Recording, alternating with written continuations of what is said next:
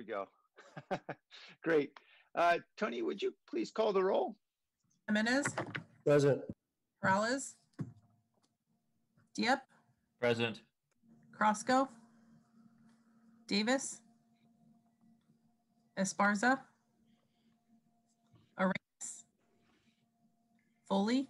Here. Camus. Here. Jones. Licardo. Here. That's 5.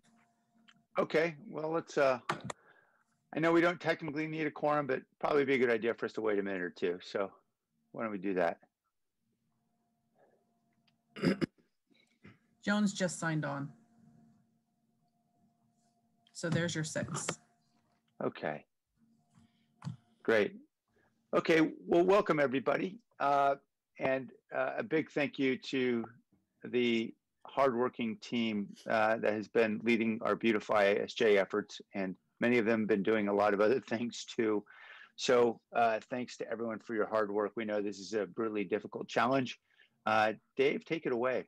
Yeah, thank you, Mayor, and very much appreciate the time with you all today to talk about this really important issue, and that's really a challenge that obviously our city has faced for a long time, but has certainly intensified here over the past many months. And that's the issue of trash and debris and blight in the conditions in our city. And certainly this issue is an intersecting issue with other crises. And I think today we'll focus mostly on the trash crisis, but the team will provide, the relevant context with the other intersecting issues. And before I turn it over to Jim, I think it's just important to note, and I think we all know this, there's no easy fixes and no shortcuts for addressing the trash and blight in our city. And I think the only way it really gets fixed is if we continue the hard and disciplined and systematic approach that we are now taking through the EOC process. And I think the EOC process has really allowed us to take a new approach to addressing this super hard challenge. But at the end of the day, it's really going to, boil down to, an organizational commitment to doing this work, and certainly a commitment from all of us in terms of resourcing the work, and prioritizing the work and being accountable to the work. And it's certainly not, up to one department. It's really all of us being committed to this as we move forward. And I do think we have an opportunity to really kind of build on the work that we've done here recently in 2020 as we look into 2021. I do think we have an opportunity. And so today, hopefully, we're presenting somewhat of a path forward, and you'll see kind of, to use Jim's words, kind of a method to the madness to this approach. But I do think what we're presenting today is an opportunity to move forward. And as the mayor noted, there's been some tremendous work done under very difficult circumstances, by our teams out in the field, our virtual teams. I just want to thank the entire team for all their work on this. It's extremely tough work. The work can feel demoralizing because it feels like we're never making the progress that we want to make, and it feels like we're never meeting expectations. And that can be a really tough environment to work in. But the team's not giving up, I can guarantee you that. And I also want to personally thank Jim Ortball for leading this effort. Jim has brought, I think, a new perspective to this crisis. Many of you know that Jim and I are plus 30 years with the city, and we go way back. And I think he's brought the needed intensity to this work in leadership, in management, in organizational skills, to really work with the team and lay out a plan for us to move forward. So once again, thanks to the entire team. Thanks, Jim. And if you can lead us through the presentation today. Yeah, thank you, Dave, very much.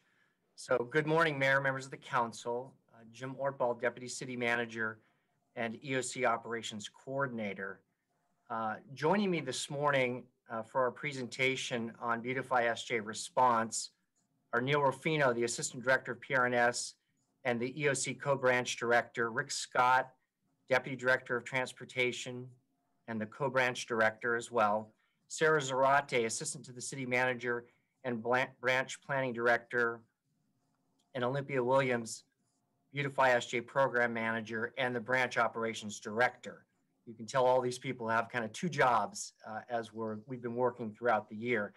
But we're here this morning to take a fairly deep dive into the city's emergency response to a series of intersecting crises. You can see them on the slide there.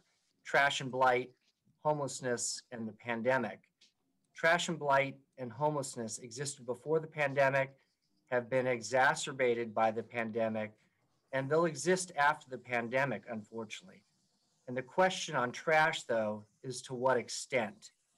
And on trash and debris, we have specific strategies and service models that can effectively address this crisis if we continue our current efforts to be systematic, disciplined, and invest adequately now and in the future on the right systems, services, and people. Equally or more important, we have a community plan to end homelessness that the council has endorsed and that must be implemented with the same focus and adequate investment, but also in a very compassionate way. If we're to house and shelter our most vulnerable with dignity and slow the resulting flow of uncontrolled trash being generated in encampments in our city. Next slide, please. So in terms of our agenda for this morning, we have a robust 70-slide PowerPoint that we expect to deliver in about an hour and 15 minutes. So we beg your indulgence and patience here, but we're going to leave the remaining hour and 45 minutes for City Council questions and comment and guidance on our strategies, and then public comment as well. So we'll start in section 1 with some brief context setting, about 5 slides on the BeautifySJ initiative, its origins and what it has evolved into, and what has changed since its inception in 2017. We will focus on the very real challenges of 2020, specifically having to build a new service model in a virtual team environment, and then mobilize field teams to restart and enhance existing and new services to address trash and blight in our city coming from multiple sources. Then moving on to section 2, about 6 slides, we'll provide more background on BeautifySJ, highlighting key services and activities, and mentioning the related organizational work that began in 2019, aimed at better coordinating services across departments. That pre-work laid the foundation for developing a more integrated BeautifySJ program, for which the need for better integration has become so apparent since the pandemic has hit. So moving on to section 3, it's about 46 slides. That will be the bulk of the information that we'll present this morning. And it aims to ground the council in our experience over the last many months as we launched EOC BeautifySJ Service Model 1.0.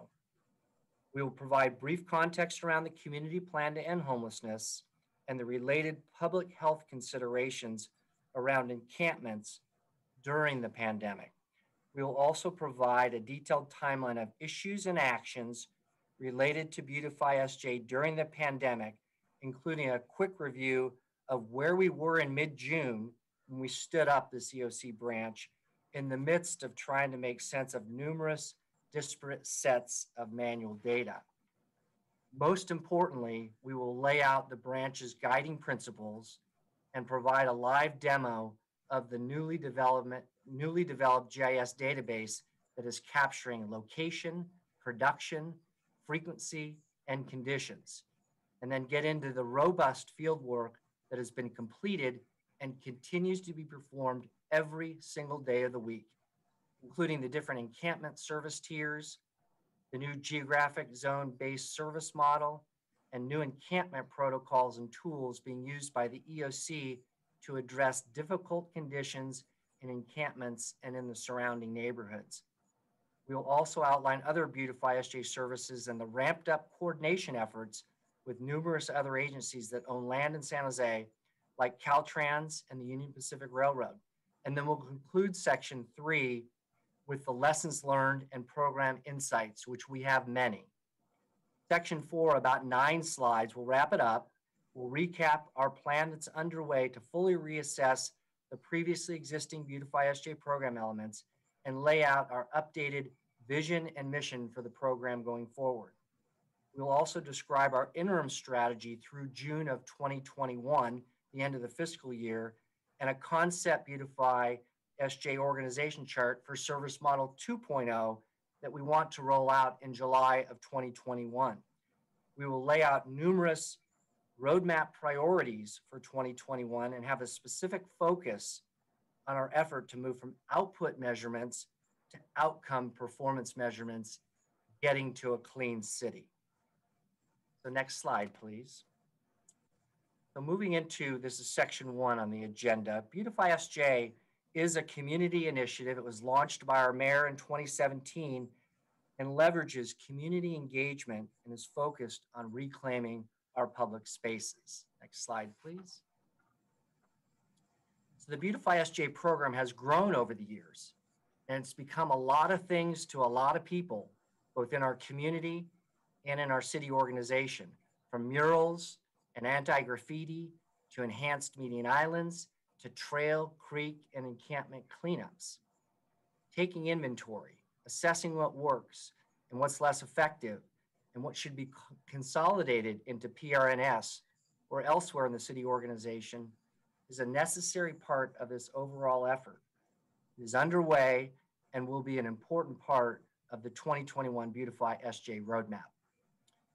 So important realities are significantly affecting the workload of the BeautifySJ program, and we need to acknowledge them, including a 58% increase in unsheltered residents from 2017 to 2019, a 52% increase in illegal dumping reports during the same period, and a 26% increase in the amount of graffiti removed.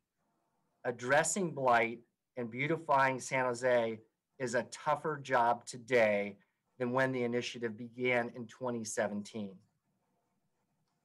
The COVID pandemic brought a whole new level of challenge and complexity to the work. Its safety, how it could be done, including the initial early suspensions and the early confusing days of the pandemic. Many services were suspended until they could be figured out how to be done safely, but most everything has been restored at this point in time. COVID-19 was not the only challenge in 2020. We've had unprecedented protest, social unrest, damage to public property, and wildfire response and poor air quality. They also made BeautifySJ work more challenging and created higher workload demands for our team. Focus was also heightened on other agencies and the condition of their properties, and the branch launched an initiative to better collaborate and improve conditions on non-city public properties, which we'll share more with you later. So then moving on to section 2 of the agenda, we aim to build a deeper understanding of the specific services and activities of the BeautifySJ program. And I'll turn it over to Neil Ruffino, the EOC Co-Branch Director, to present this section. Thanks, Jim. As mentioned earlier, Beautify San Jose is a community blight reduction initiative whose goals were to create partnership and leverage services between the city, the community, nonprofits, and other government agencies, with many of these services initially falling to the Parks, Recreation, Neighborhood Services Department to initiate. At the core elements of Beautify San Jose was built upon was the ongoing success and efforts of our anti-graffiti, anti-litter programs. In the last fiscal year, the anti-graffiti program removed more than 2.5 square feet of graffiti, a 9% increase, and in partnership with the Office of Cultural Affairs, installed 9 new murals on some of the most tagged structures across the city. Anti-litter, whose base is the coordination of resident volunteers, coordinated over 61 successful neighborhood dumpster days and coordinated over 375 litter pickup events. Beautify also saw the emergence of new pilot initiatives such as SJ Bridge, which employs homeless and formerly homeless individuals at 70 sites across the city. One of the other key programs to help the city stay clean is the RAPID program, managed out of the Environmental Services Department.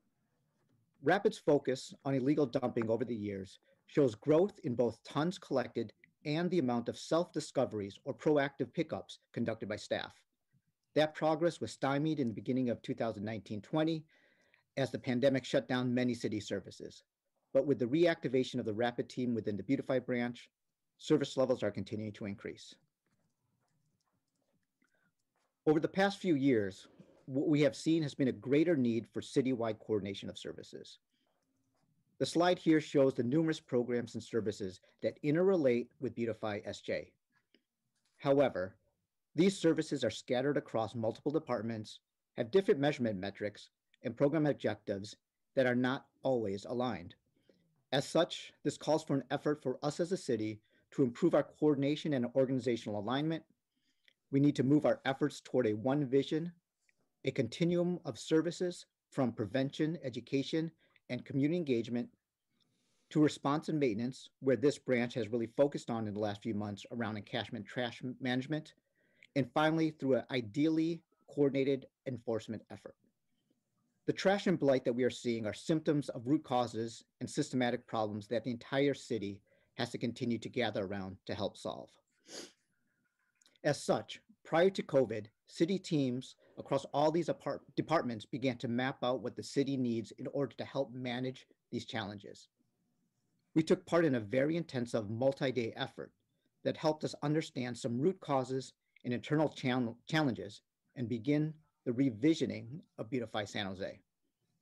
This pandemic initially halted the effort, but with the issues and needs visually growing before us, it provided us the opportunity to pivot and establish this Beautify branch as part of the EOC and move us to take care of the issues today and plan for a 2021 roadmap that systemizes these work streams.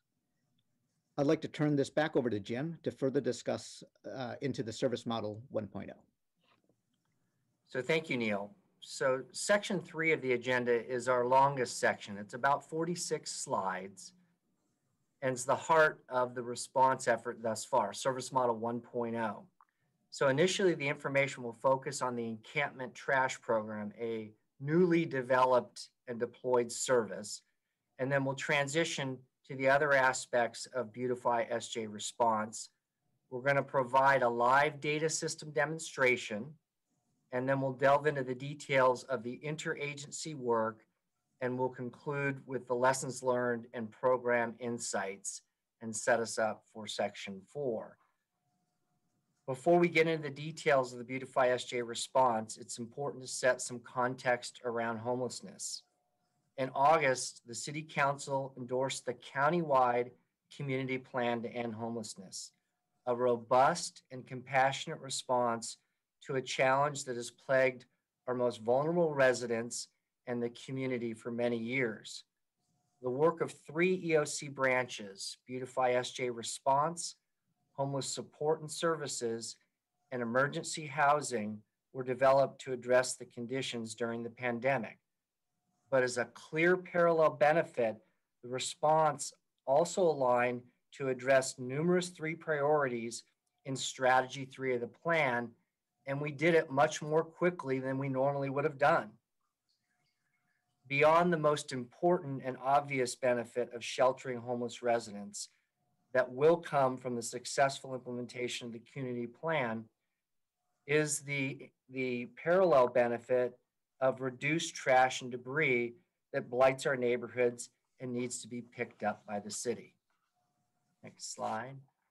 But once the pandemic hit our nation and local community in March, the CDC and County Public Health advised that all efforts should be made to shelter people living outside, which we've made tremendous efforts to do. But if sheltering was not possible for everybody, agencies should suspend encampment abatements and stop forcing dispersal of unsheltered people, which would aid in reducing community spread of COVID. The city accordingly suspended wide-scale use of abatements, and that action is a piece of a broader public health strategy that has seen the avoidance of serious COVID outbreaks in unsheltered encampments. So as part of that public health strategy, the city has offered other hygiene services in encampments and around encampments and the new encampment trash program. And I'll turn it over to Rick to dive into the branch goals and the process of building and deploying Service Model 1.0. Thank you, Jim. In mid-June, the BeautifySJ response branch was activated within the EOC to dramatically expand trash and cleanup services and support the public health strategy for our residents that Jim just mentioned. Our team came together quickly and established 3 strategic goals. As you can see here, the first 2 immediate goals were to increase emergency trash pickup and develop systematic waste disposal for San Jose encampment residents. We will be calling this Service Model 1.0. And our second goal, to ensure the continuity of existing BeautifySJ initiatives and programs mentioned earlier in the presentation. In light of long-standing and growing citywide challenges, we established strategic goal 3, which we will refer to later as Service Model 2.0. Our aim with this last goal is to really understand the whole need and scope of citywide trash and blight problems, define the needs that will provide the desired outcomes, and maximally leverage existing and new people and resources to deliver the desired results. This slide provides a high-level timeline of operations beginning in mid-March when the shelter-in-place order went into effect. The table at the top breaks down our branch life cycle into 4 phases, which align with the monthly timeline down there below. On the timeline below, the yellow text and dates mark important milestones in the development, design, and delivery of Service Model 1.0. The blue text below the timeline aligns with key milestones in the other BeautifySJ or related and aligned programs. With respect to Service Model 1.0, when the SIP went into effect, the BeautifySJ staff quickly adapted to perform trash bag drop-off and pickup at approximately 60 sites throughout the city. As the pandemic progressed and conditions continued to worsen, the EOC activated our branch in mid-June to broaden and expand the resources and staff devoted to this challenge. As the branch coalesced and began working together, we quickly assessed homeless encampments citywide and developed a tiered service model, which I will touch on later. We launched services in our lower tiers and began piloting dumpster deployments in July, while initiating a procurement for more intensive trash service at 120 plus of our largest and most complex encampments. We awarded the contracts and fully initiated our service model in late October. I want to point out that you will recognize many of the slides and concepts that follow, but it is really important for us to briefly revisit these to understand the breadth and depth of effort and how that informs our way ahead. As we marshaled our team and unified our efforts, it became immediately clear that any response to these long-standing challenges, which had been exacerbated by COVID, were hampered by systems that were complaint-driven, insufficiently staffed and resources, and with disparate data sets and data systems that were not integrated. As we moved ahead, we knew we'd have to examine, adapt, and act on these challenges to build a better system for all San Jose residents. This slide highlights one of our first and most fundamental planning challenges. Where should encampment trash services be delivered? The answer to this question was complicated by the fact that illegal dumping and encampment trash issues needed to be scoped, are intersectional but distinct, are widespread, and are so vast that service gaps inevitably led to poor conditions throughout the entire city. This slide highlights the operational challenges faced by our field crews. Whereas regular residential and commercial trash pickup is systematic, planned, and has high levels of resident compliance, the photo here on the left shows how much more complicated providing regular trash services to a homeless encampment can be, requiring substantial staff time and handwork, as well as resident interactions and cooperation to ensure good conditions. Further challenge is aligning expectations with results. With abatements performed only in certain limited instances, the objective of our service is to help facilitate cleaner and more sanitary conditions for our unsheltered and sheltered residents alike, and minimize the displacement and movement of people during COVID. This slide represents the scoping challenge faced by our team. You can see 6 distinct intake processes and databases with varying degrees of performance measures and metrics. As we discussed in September, if you'll recall, our team analyzed and combined all of these disparate data sets to create hotspot maps showing where the issues intersected. With the support of our public works partners in DOT, GIS and data analysts were able to craft 83 routes to be field assessed by redeployed city staff to determine with both photos and notes the actual conditions in the field, Over a period of 4 weeks, these employees were able to assess and document conditions along all of these routes and approximately 200 miles of city streets. So as we dig into Service Model 1.0, we now know this problem scoping and data analysis process was just such an essential first step in the development and delivery of Service Model 1.0. Our focused efforts to understand the scale and scope of these challenges really helped us craft guiding principles for our work. By ensuring that we target the locations where service is needed most, the right locations, we will achieve an equitable outcome where services are properly aligned with needs and not necessarily where complaints are most prominent or powerful.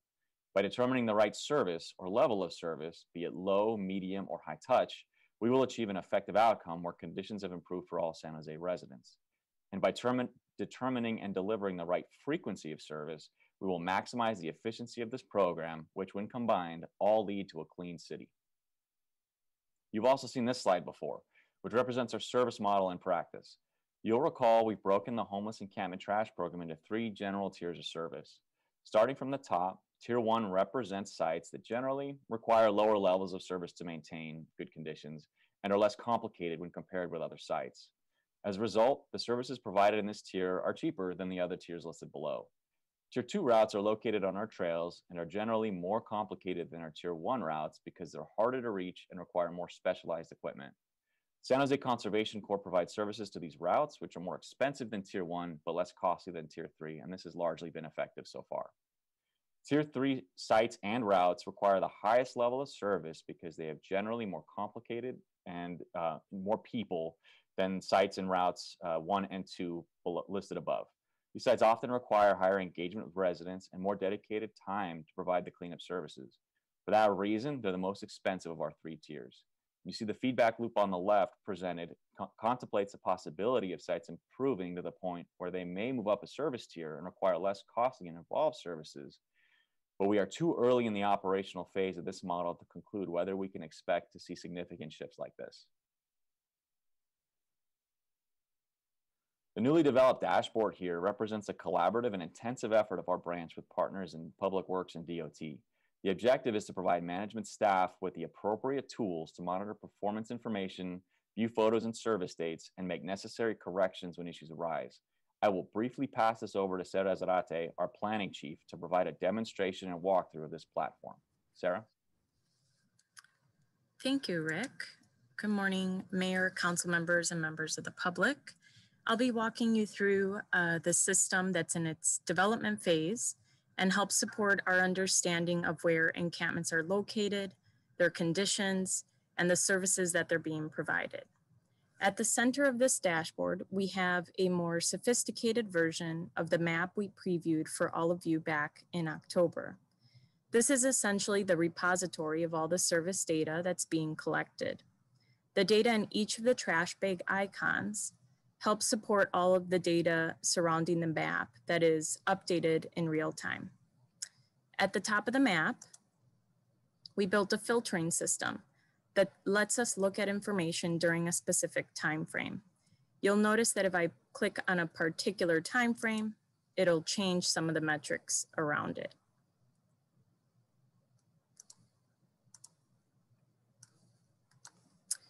To the right, I can see how many trash surveys or encampment assessments have been conducted during that period of time. You'll notice that if I click on these arrows, I can go back and forth through different information. Below it, I have information specific to what's contained within the icons above. For example, yesterday, the teams were at Mayberry Road near Berryessa and Commercial. If I click on the icon, I will get additional information related to the trash service delivery, including pictures of the service that was provided. And I've downloaded these in advance so that you can see what this particular location looked like. And this is the after photo for when the job was completed. The same information can be seen for the encampment assessments, which we use to verify new encampments or encampments that have become inactive. To the left of the map and along the bottom, I have a lot of information related to hazards.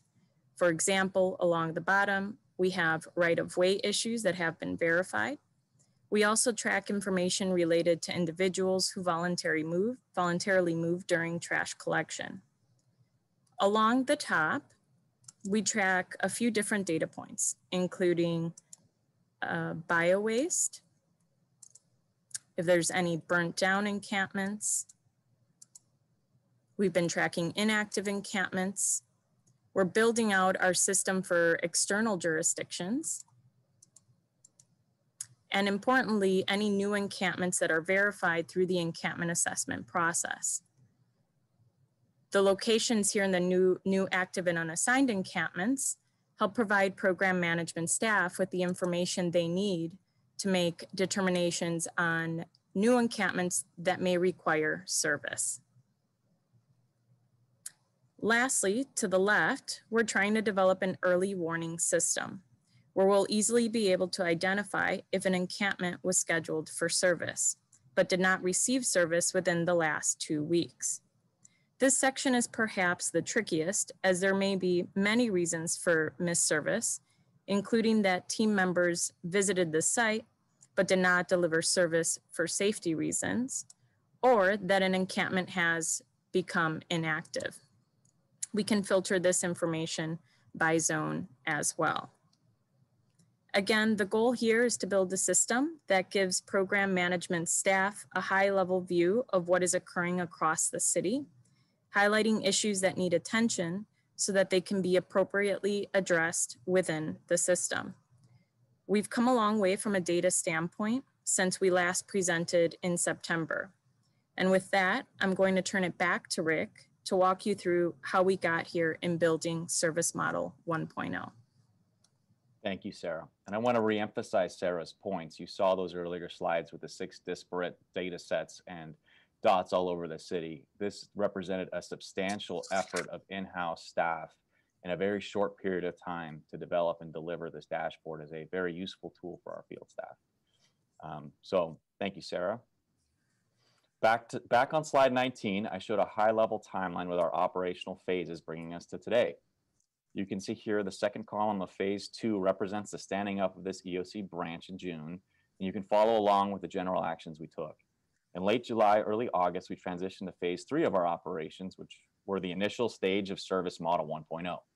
I'll discuss several of the milestones in more detail, but we rolled out the services as quickly and efficiently as we could, leading to phase 4, which really began with your award of the $3 million purchase orders in late October.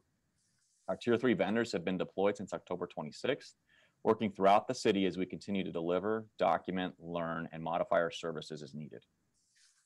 As we transition from the activation of this branch to the initial services provided under Model 1.0, one of the first things we did was establish grant agreements with nonprofit partners to manage services along the 48 Tier 1 and 2 routes crafted with a mixture of data, field observations, and our staff knowledge and experience.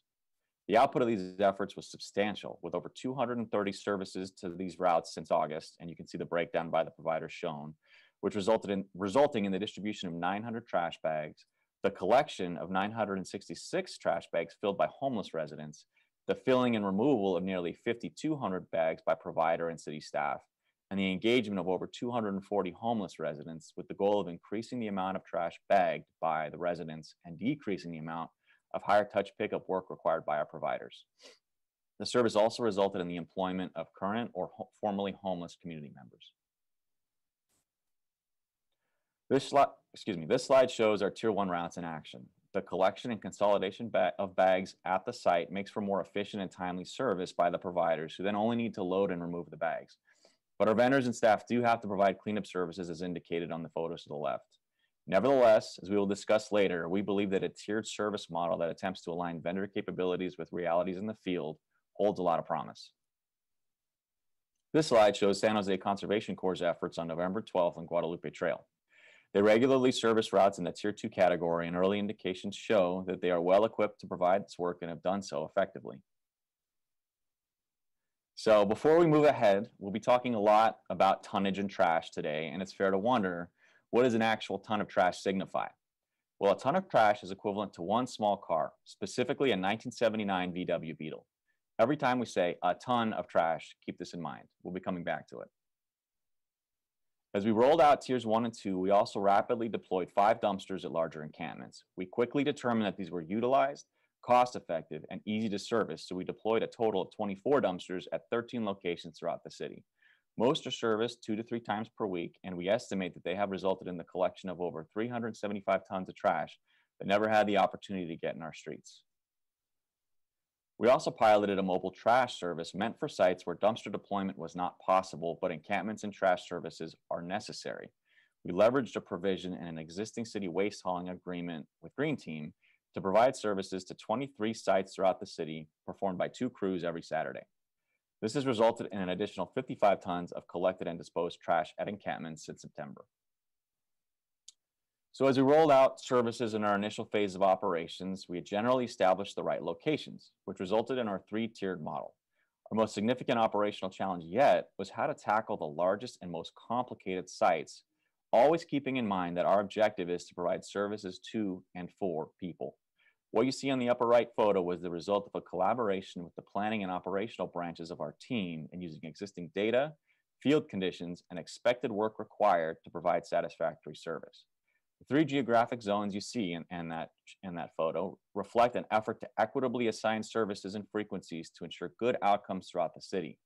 These efforts are still very much in development mode, but the principles of right location, right service, right frequency, leading to equitable, effective, and efficient outcomes very much guide our work and will continue to do so as we move forward. You awarded $3 million of purchase orders to 3 vendors in October 20th. And in a parallel effort, the city manager directed departments to redeploy staff members to help facilitate, manage, and perform field work. As a result of these joint efforts, a full service model 1.0 rolled out on October 26th. Since October 26th, our teams and vendors have performed over 300 cleanups and trash pickups and counting, collected 200 VW Beetles, tons of trash, and endeavor to meet our preliminary performance target of service provided every 2 weeks. This slide shows the spectrum of Tier 3 service cleanups. Whereas the site on the left required far less substantial work than the site on the right, the end result for both is the same, a dramatically cleaner site. These photos and service dates were pulled directly from the dashboard Sarah showed you and are a result of the diligent documentation of our existing and redeployed field staff who enter this data and all these photos on tablets or smartphones in the field and update our dashboard in real time. Here we see 2 more frequent flyer and identifiable sites with data pulled from our dashboard. The site on the left is Donna Lane, a Tier 3 site that requires frequent servicing. The site on the right was an effort coordinated with Caltrans, and we'll discuss the disposition of our agreements and collaborative efforts with other agencies later in the presentation.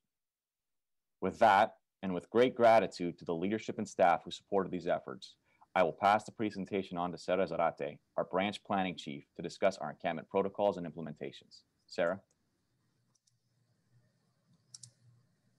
Thanks, Rick. A lot of operational pieces have come together to support waste removal at encampments. In addition to the resources already described, our branch also developed a protocol framework to support the dynamic conditions that crews face in the field. Providing trash service to our unsheltered population doesn't follow the same linear process that we experience in our homes. There are many challenges associated with serving this population. The term homeless has the effect of homogenizing a very diverse group, although providing these residents trash services may actually require very different tools and tactics depending on the encampment. What we've experienced is that our engagement strategy requires a continuum, including cooperative strategies and supports, and increasing interventions depending on encampment conditions, which may, in exceptional circumstances, lead to encampment abatements. Since July, our branch has developed protocols for our program management and field staff to better understand the parameters under which they're working, and especially to clarify some of the ambiguities pertaining to this balance between supporting public health at the population level and maintaining the safety of communities at a very local level. Our existing manual consists of 3 protocols and will continue to evolve as needed.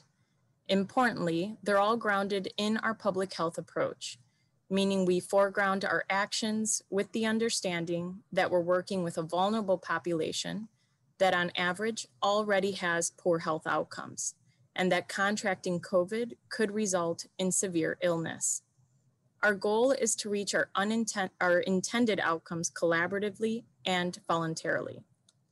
One protocol creates exceptions to abatement suspensions in the public right-of-way. It outlines what is considered the public right-of-way and the actions that the city will take to mitigate any public safety hazards. The Multidisciplinary Assessment and Intervention Team Protocol addresses the need for escalated interventions at certain encampments by deploying various subject matter experts to access locations and make recommendations to improve encampment conditions.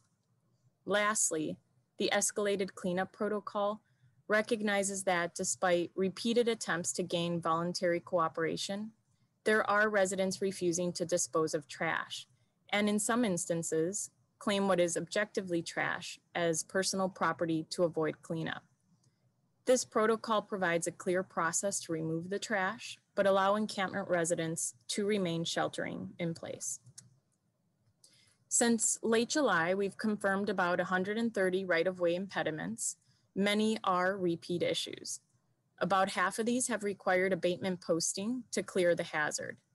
Importantly, while this protocol provides field crews with the tools needed to address the immediate hazard, the root cause issue related to unsheltered homelessness, and in some instances, behavioral health issues, go unresolved despite many outreach attempts.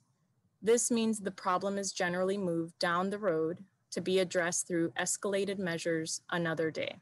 I'll show an example of this on the next slide. As described in the November info memo, we're piloting the multidisciplinary team at 5 encampment sites.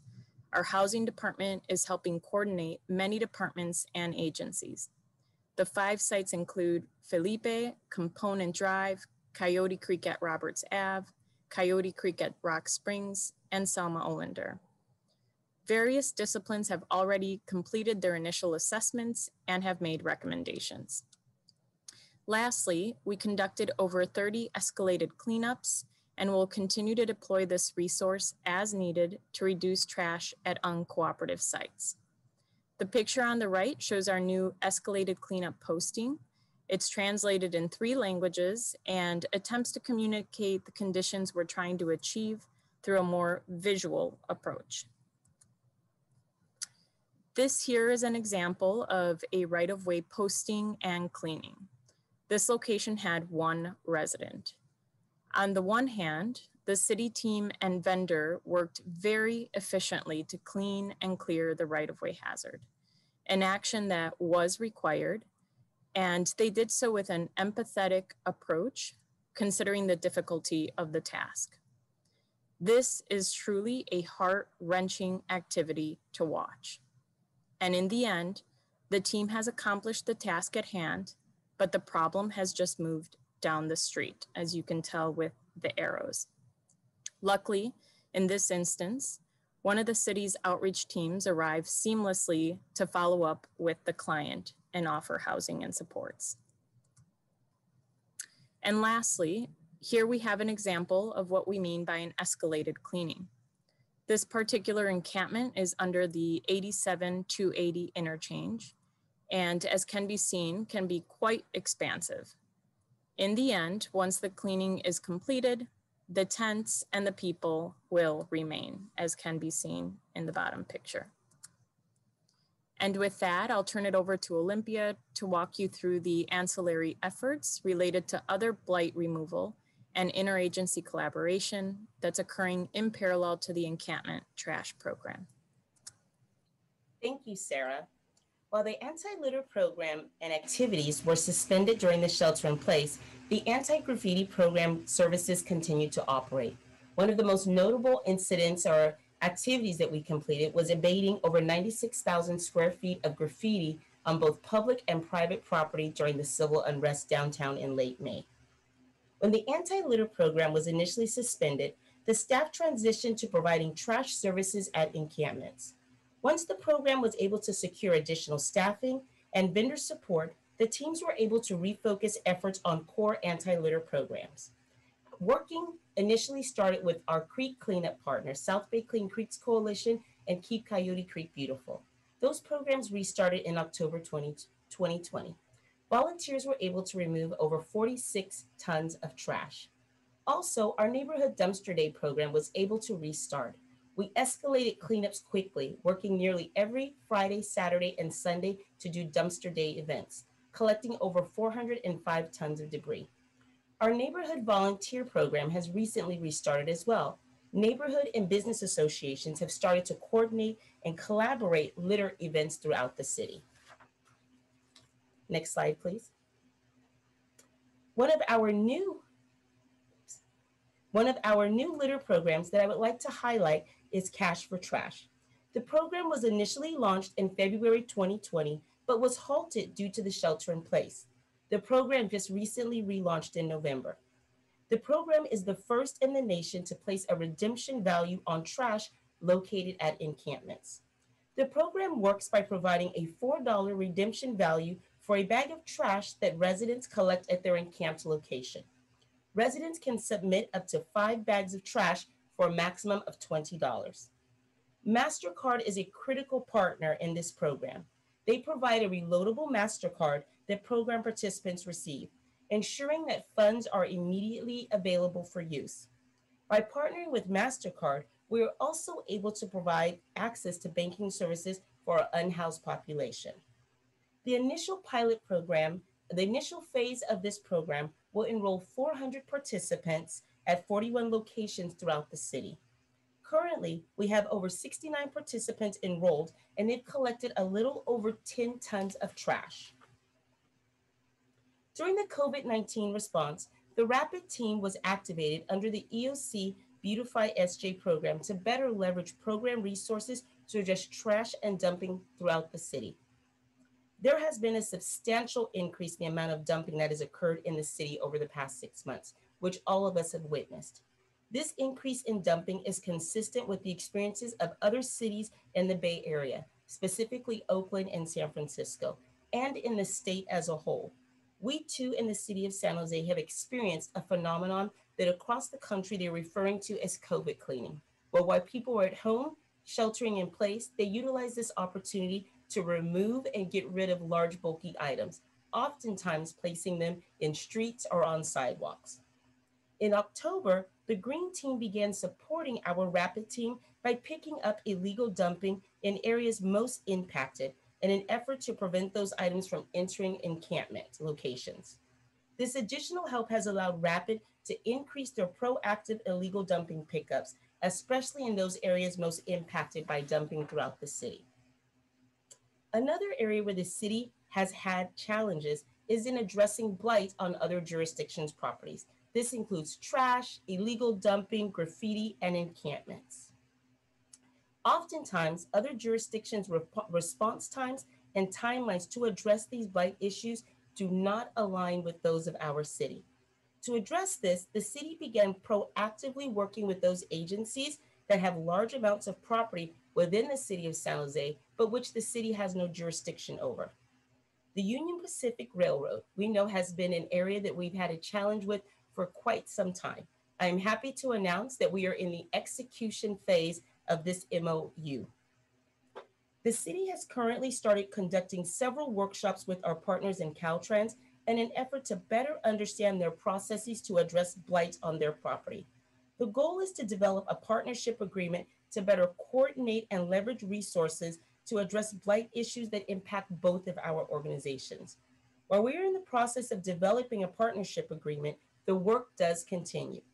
Caltrans and the city have coordinated several cleanups, including one at 85 in Almaden, one at Meridian, and on the on-ramps and off-ramps at Story Road in 101. The city currently does have an MOA with our partner, Valley Water. However, this MOA focuses on encampment abatement activities. We are currently in the process of finalizing a side letter in an effort to better respond to cleanup efforts during COVID-19. The city will begin proactive conversations to develop partnership agreements with the county, VTA, and PG&E in 2021. Please note that the city does continue to coordinate and collaborate cleanup activities with these organizations as we develop partnership agreements. The city has been working with Union Pacific Railroad for about 18 months to develop an MOU that would achieve the goals of both agencies. During this process, the city and Union Pacific has coordinated several cleanup activities along the rail line and other Union Pacific properties. Specifically, we've conducted about 4 cleanups since April. In the MOU, though, there are several areas that I would like to highlight. We will be conducting at least 8 joint cleanups per calendar year, develop a quarterly cleanup coordination plan, ensure that our city outreach workers have access to engage and work with people who are residing in encampments along rail property, and Union Pacific has agreed to install and maintain no trespassing and no dumping signs on their property.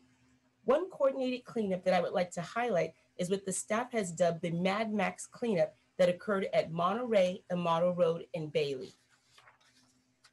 The city and Union Pacific Railroad, working in coordination and collaborating, removed over 400 tons of trash and debris from this dump site in South San Jose. There were 22 abandoned vehicles that needed to be removed, including 2 that we were able to return to their owners. Trees and vegetation was maintained so that we get a better line of sight in the effort to reduce additional and future dumping. We also closed off the access to Amato Road, which we hope will reduce future incidents of dumping in the area.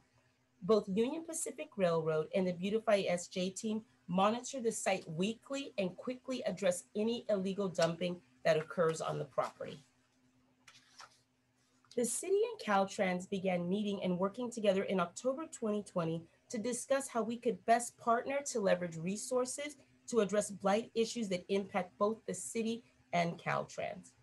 Our meetings have really focused on mapping our properties so that we understand who owns what and which jurisdiction is ultimately responsible for its maintenance, prioritizing areas that we need to clean, identifying gaps in service protocols, as this can help both of our agencies better respond to issues that occur, and really focus in on developing a partnership agreement that responds to current issues that are occurring at this time. Many of our current contracts are dated in the late 60s, 70s, and 80s, which oftentimes makes it difficult to coordinate and complete work that needs to take place. Here is an example of the city and Caltrans coordinated cleanup that occurred at 85 in Almaden. As a reminder, encampments can only be removed from areas of Caltrans property if they are approved via the Office of Emergency Services in the Governor's Office. Only those encampments posing a safety hazard are abated and removed at this time. This is a cleanup that occurred in which city and Caltrans staff worked together to remove over 16 tons of debris, address 8 abandoned and inoperable vehicles that were at the site. It's important to note that both our outreach teams, the BeautifySJ team, and Caltrans visited the site on a regular basis for 9 weeks in an effort to have residents accept services. There were 14 individuals who were encamped at the site. 12 of the individuals did accept services. 2 individuals currently remain. But I would like to caution us and remind people that we do expect that people will return to this site. The city will continue to work with Caltrans in an effort, though, to keep it clean. I will now turn it over to Sarah to discuss what we have learned about the program.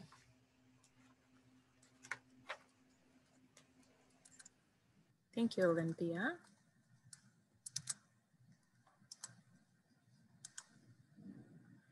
Since mid-June, this branch has aggressively scaled its efforts to build a program not tried before, a systematic trash service for homeless residents.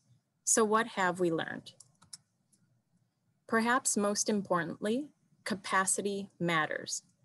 As was described earlier by Rick, this program became fully operational at the end of October when we were able to significantly scale the size of our field teams and vendor capacity. This is what we refer to as Phase 4.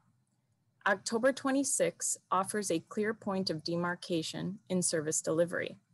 To understand the impact, we analyzed a 4-week period just prior to Phase 4, the the light yellow bars, and compared it to the 4-week period following the added capacity, the green bars.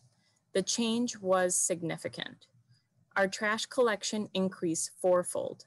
The number of locations receiving service more than doubled, and the tons of trash and debris collected increased over 3-fold. So finding number 1 is that adding resources and creating zones that allow staff and vendors to target their attention results in significant increases in services. Our guiding framework for building a program is to identify the right locations and provide residents living there the right service at the right frequency. Those program objectives were used for a baseline evaluation conducted in October, where we deployed field staff to visually assess encampments and rate them based on 6 indicators. In regard to locations, we found that 84% scheduled for trash service had encampments present, meaning our mapping and data system is working. In regard to right service and right frequency, only 12% met all of our indicators of no bulky items, no scattered trash, no excessive trash piles, and having trash bags visible. This number wasn't particularly surprising considering the baseline was conducted at the same time additional staff and vendors were just coming on board. Importantly, we learned great information through the underlying indicators that could help us further target some of our protocols to make improvements over the next quarter. For example, the locations identified as having excessive amounts of trash may be prioritized for escalated cleanups. Additionally, areas with bulky items were associated with illegal dumping nearby, providing us insights for illegal dumping removal and enforcement.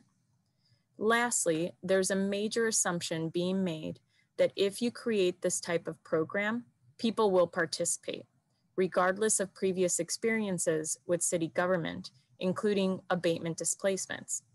Nevertheless, we estimate about 60% of encampments are seemingly participating, which is a really good starting point. These summary statistics offer a program baseline. They do not offer insights into program impact yet. Benchmarks will be set using baseline data, and another round of evaluations will be conducted in the coming quarter to understand impacts of being fully operational. We've learned other insights from our service delivery. For example, dumpsters are an effective tool for waste disposal. They're not labor intensive, they are cost effective, and we can easily adjust the level of service to meet the needs. And many of the problems anticipated with the dumpsters did not generally materialize. Some of the locations selected had existing issues with illegal dumping. These continued, albeit some of the dumping actually ended up in the dumpsters, which was a silver lining. We also believe that the tiered system offers a promising program approach. The sites categorized for Tier 1 and 2 seem to have been correctly assigned for services based on their November visual assessments, indicating that they are currently receiving the right service. We did encounter some challenges along the way, matching provider work models with our program model that demands schedule and staffing stability. We'll continue to fine-tune those in the next quarter. As I described a few slides ago, the Tier 3 scaled model significantly increased service output. And in regard to frequency, perhaps unsurprising to you, but important to note from an evaluative perspective, service frequency matters. Our visual assessments showed that there was a difference in site conditions based on the level of service frequency received, with sites receiving only 1 trash service per month having worse conditions than those receiving 2 or more. We've also gained broader insights. Using our RFB as an indicator, the private sector was not exactly prepared for this type of program, and the city is driving the market. Vendors appeared prepared to execute traditional abatements, but were less prepared to deploy scheduled trash service delivery. We think it will take time for the private sector to adjust. In regard to housing and shelter, we believe trash service for our unsheltered residents is a necessary but not sufficient service to address issues of cleanliness in the city. As demonstrated through the right-of-way example, even if we are successful in meeting an objective of cleanliness today, the underlying cause of that particular blight source, people living outdoors, remains unresolved. Serving vehicles through this service model will continue to be challenging, even in shelter-in-place conditions. It works for some and doesn't work for others. We'll need to continue refining approaches for this particular subpopulation. And lastly, we will continue to have a trash versus property dilemma that is not insignificant and is complex. Many of us housed residents may drive past an encampment and wonder why homeless residents are collecting so much trash. But what appears to us as trash are in fact items that have trade value in the unhoused market. This does not have an easy solution and will continue to cause conflict. And with that, I will turn it over to Neil to summarize Service Model 1.0 and lay our path forward. Thank you so much, Sarah, for everything. So in summary, this effort has shown great promise. As you heard, since the spring, the dedicated team behind us has mapped and identified over 150 plus sites across the city for services. They've initiated over 2,000 trash collections and removed over 2,200 tons of trash through this new service system and through our large coordinated cleanups. As stated earlier, 1 ton of trash is roughly equal to a small vehicle like a Volkswagen Beetle. When you look at 2,200 Volkswagen Beetles, how can we visualize this amount of trash? Tail to tip, those cars would cover 84.5 football fields, covering over 5.75 miles. Tip to tail, you'd see 2,200 cars on Monterey Highway, stretching south from Keys to a little past Chenoweth. Tip to tail, if someone organized a classic VW car show, you'd see 2,200 Beetles from City Hall, east on Santa Clara Street, past Peter's Bakery, up to the San Jose Country Club, and about a mile up Mount Hamilton Road. Tip to tail, on Highway 87 from the 280 interchange going south, your commute would be gridlocked all the way to the 87 and 85 juncture. This amount of trash has been removed by our teams and vendors since the spring. So where do we go from here? We need to continue to standardize and integrate what we have been learning in Service Model 1.0 and find the efficiencies and effectiveness within our tiered service models through the end of this fiscal year. For example, we brought on board vendors, we've modified services, locations, and routes as we match resources and equipment with the physical challenges of cleaning an encampment. One-way trail segments, the inability to bring heavy equipment down steep embankments. This type of site-specific data is continually reviewed and monitored for us to make these ongoing system improvements. We want to refine and optimize our staffing models for long-term solutions, monitor the work of our vendors, keep measuring and evaluating our services, and continue piloting new ideas, such as a dumpster rollout program that is shown to be a lower cost service and has been utilized by our homeless residents to maintain a greater level of cleanliness. We want to continue the Cash for Trash pilot program in partnership with MasterCard, which again provides up to 400 individuals to get $4 per bag to help them with their basic necessities. Again, this pilot is being rolled out at 41 selected sites. This is an iterative process. We found that we could further refine and optimize this. As a new and unique service line, we are beginning to learn that some of our partners and vendors may not align with the roles that they've been assigned. We've learned a lot about the staffing it takes to manage this work, and we will seek to refine and modify roles, responsibilities, and staffing levels to move us to the positive outcomes. We are committed to using this data and analysis to ensure that we are providing equitable services. We want to ensure that we are not just responding to the most complaints, but within a system that we know has been identified as the right location, provided the right service, and the right frequency so that we are cleaning up neighborhoods who need it the most. And this takes us to our next phase, which is building Service Model 2.0, a long-term strategy, a refined service model, an appropriately resourced operational program. You've seen this slide before, as the development of Service Model 2.0 was identified as our strategic goal 3 that will take us through next fiscal year. We knew that services that we started earlier this summer, if successful, would need to be quickly assessed, evaluated, and developed into an ongoing service plan and roadmap. As you've seen, the complex efforts required us to take a broader look at what Beautify San Jose should be. We'll be looking to move from collection of inputs and outputs and move toward programmatic and community-wide outcomes. In fact, we've already commenced our work on Service Model 2.0 by gathering leadership of the Beautify San Jose partner departments in multiple short workshops with the objective of coming up with a common vision and mission for this organization. What you see here is the first deliverable of that work, with much more to come in the second half of the calendar year.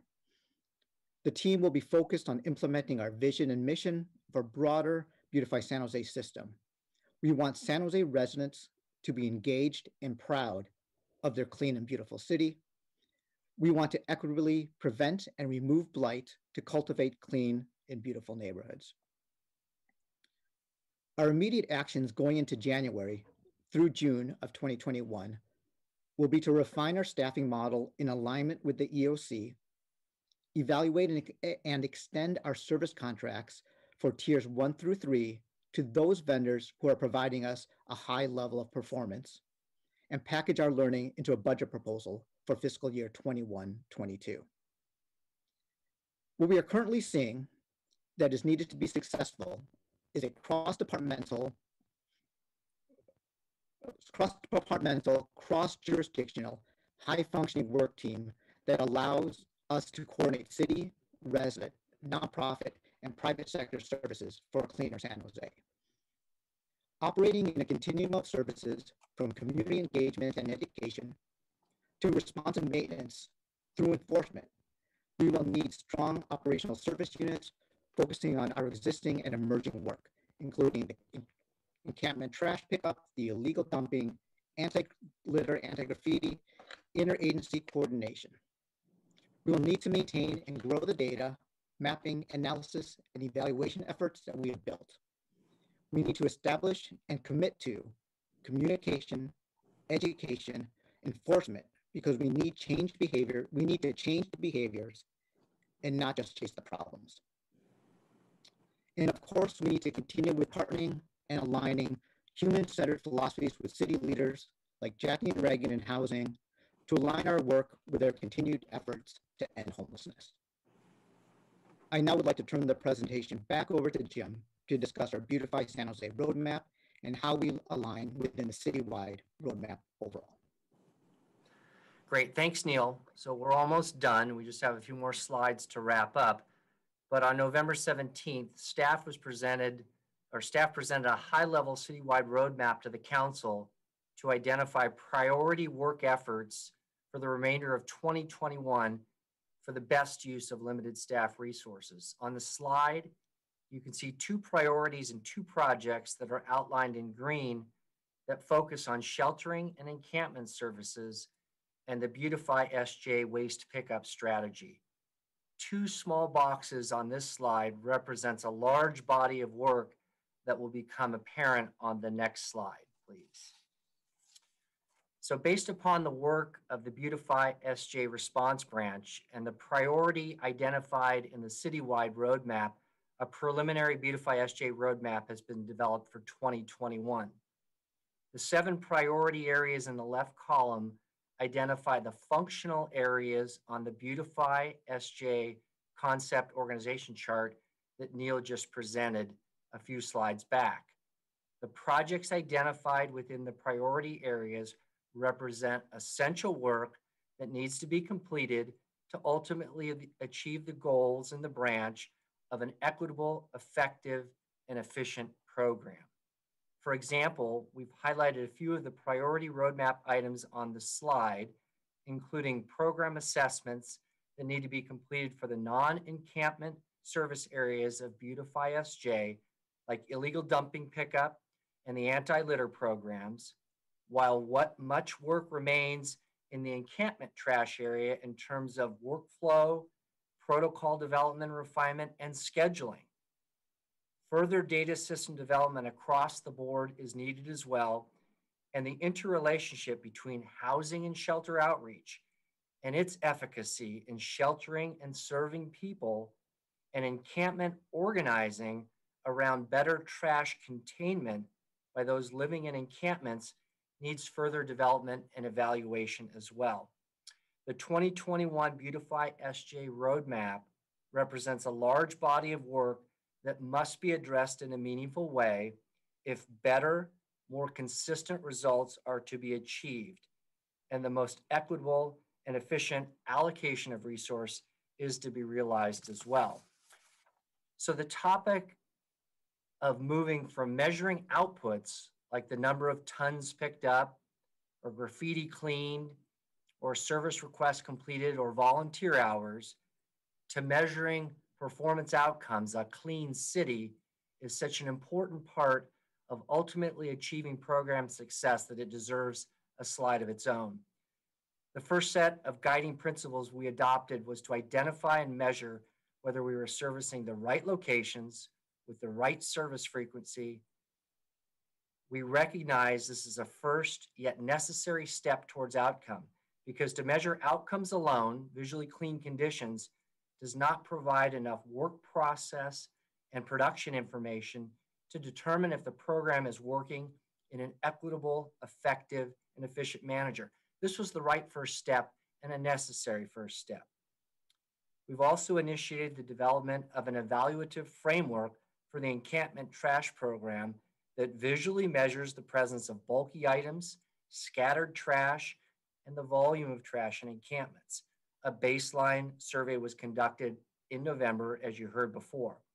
So encampment organizing efforts are aimed at having encampment residents contain their trash, keep it in designated locations, and ideally bag it or put it in one of the deployed dumpsters. This is a precursor to visually rating enough physical area of the city to make both localized and broad assessments of the cleanliness of the city, which is the ultimate goal. We also recognize that the BeautifySJ program is reliant on other program successes, such as homeless and shelter outreach, county behavioral health services, and education and enforcement of illegal dumping. The bottom line, though, visually clean conditions across the city is the true outcome trying to be achieved, and the measurement system being developed aims to do just that in 2021. So much work has been produced and accomplished by the BeautifySJ branch in 2020 under the most challenging of conditions. Progress is being made. We have a systematic approach that is moving from early pilot to more mainstream to address encampment trash, but we recognize that much work is still to be done. We still need to get conditions much cleaner, and much refinement lies ahead. We recognize that, and we're ready to address that in 2021. But with Service Model 1.0 rolled out, we're starting to tabulate the actual costs compared to budget estimates. We're refining those cost estimates for the January to June timeframe to continue current service levels, and we expect conditions to improve because we've just initiated this work. We're not at peak productivity, and we think these services will start to have a cumulative beneficial effect and will enable us to prepare budget and service proposals for the 21-22 budget. We intend to continue to deliver zone-based encampment trash services. We'll consider extensions to some of the city staff EOC redeployments used to manage the vendors, conduct the evaluations, and support encampment organizing as needed. Decisions need to be made on transitioning the collection of programs and services in the BeautifySJ EOC branch into a more normalized PRNS department BeautifySJ program. We'll continue to implement and refine the encampment protocols developed and launched in the last half of 2020. And finally, as resources are available, we need to advance an education and enforcement strategy, finalize and implement a full complement of interagency agreements, and work on refining and collaborating further with housing encampment outreach and county behavioral health services. So the title of this next slide is a bureaucratic mouthful, so I won't attempt it. What I will do is convey my deepest appreciation to many city employees who've done their absolute best under the most difficult of circumstances to address these crises. You can see the core EOC team on their daily Zoom meeting in the picture on the left. They led, scoped, developed, and implemented a major EOC response for which you have heard about the early results this morning, and I am so grateful to this team. At times, I pushed them, challenged them, appealed to them, and encouraged them, and they met my expectations each and every time. Equally as important and impressive, and pictured on the right, is the field team from the departments across the city, led by PRNS, DOT, ESD, Housing, Airport, PBCE, and Public Works. Many were redeployed to new assignments and received training outside in a socially distanced and safe manner and went right to work. Usually there are too many names to name on a project like this, so we listed all the names on the slide. But in this case, I would be remiss if I didn't call out those pictured in the top row of the Zoom meeting. Your presenters today: Olympia Williams, Sarah Zarate, Neil Rufino, and Rick Scott. They were the driving force behind the EOC branch as its co-directors and the operations and planning directors. And there's one last person to recognize, and that's Sarah Steele, the assistant to the operations coordinator. She's my assistant. She's been the constant through the entire pandemic, covering so many things, including serving as this branch's procurement and personnel officer. She has worked tirelessly since the pandemic hit in March. And with that, we're complete with our presentation. We truly appreciate the council's patience and attention on this challenging and complex topic, and are available for your questions, feedback, and guidance, and to receive comments from the public as well. So Mayor, I'll turn it back to you.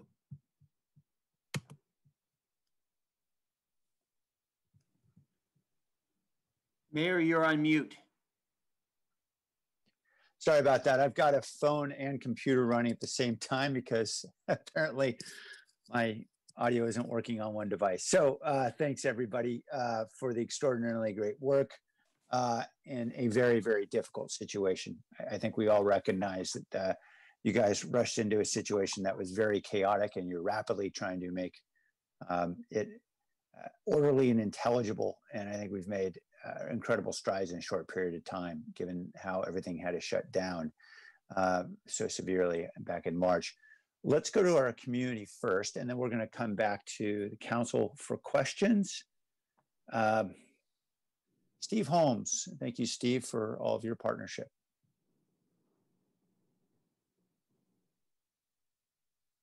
Steve, your device is still muted. There you go.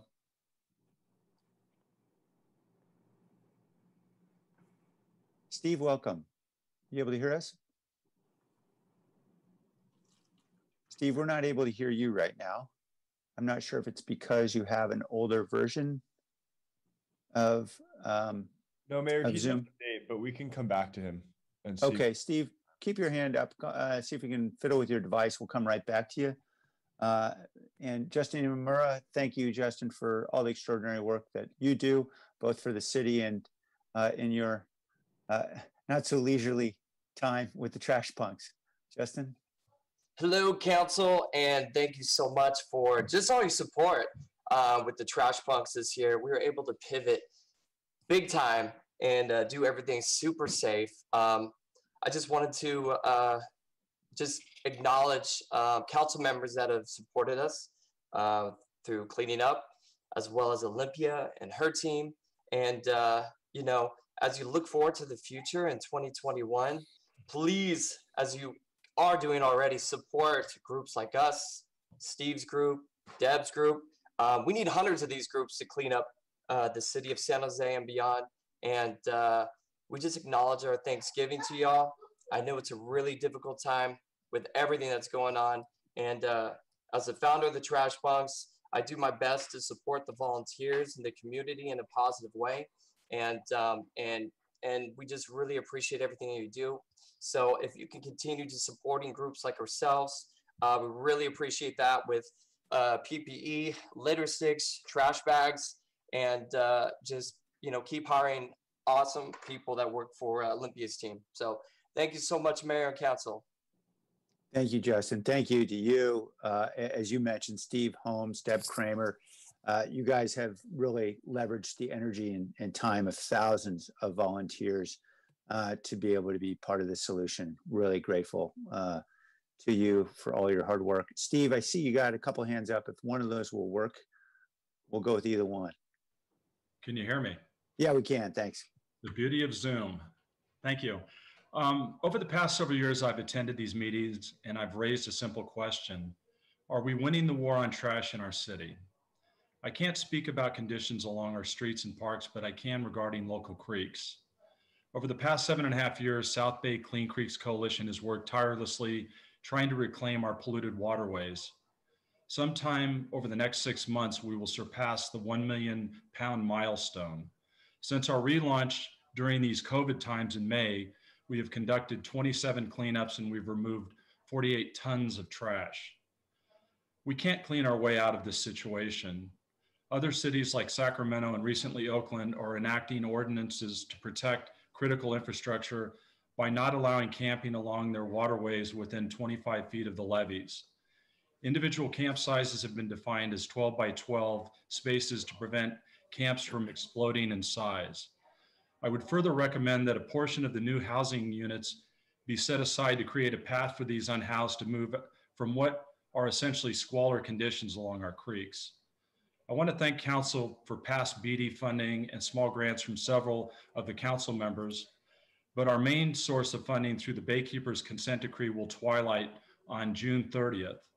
As Council delves into programs that are making a difference, I would ask that the funding be set aside to support grassroots groups like the Trash Punks, Keep Coyote Creek Beautiful, and South Bay Clean Creeks Coalition. Thank you. Thank you, Steve. Gail Osmer.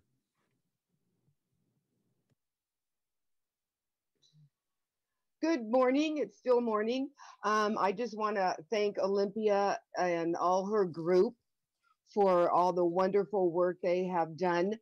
I know most of you mainly just care about the cleanups, and sorry to say, but maybe not the people so much.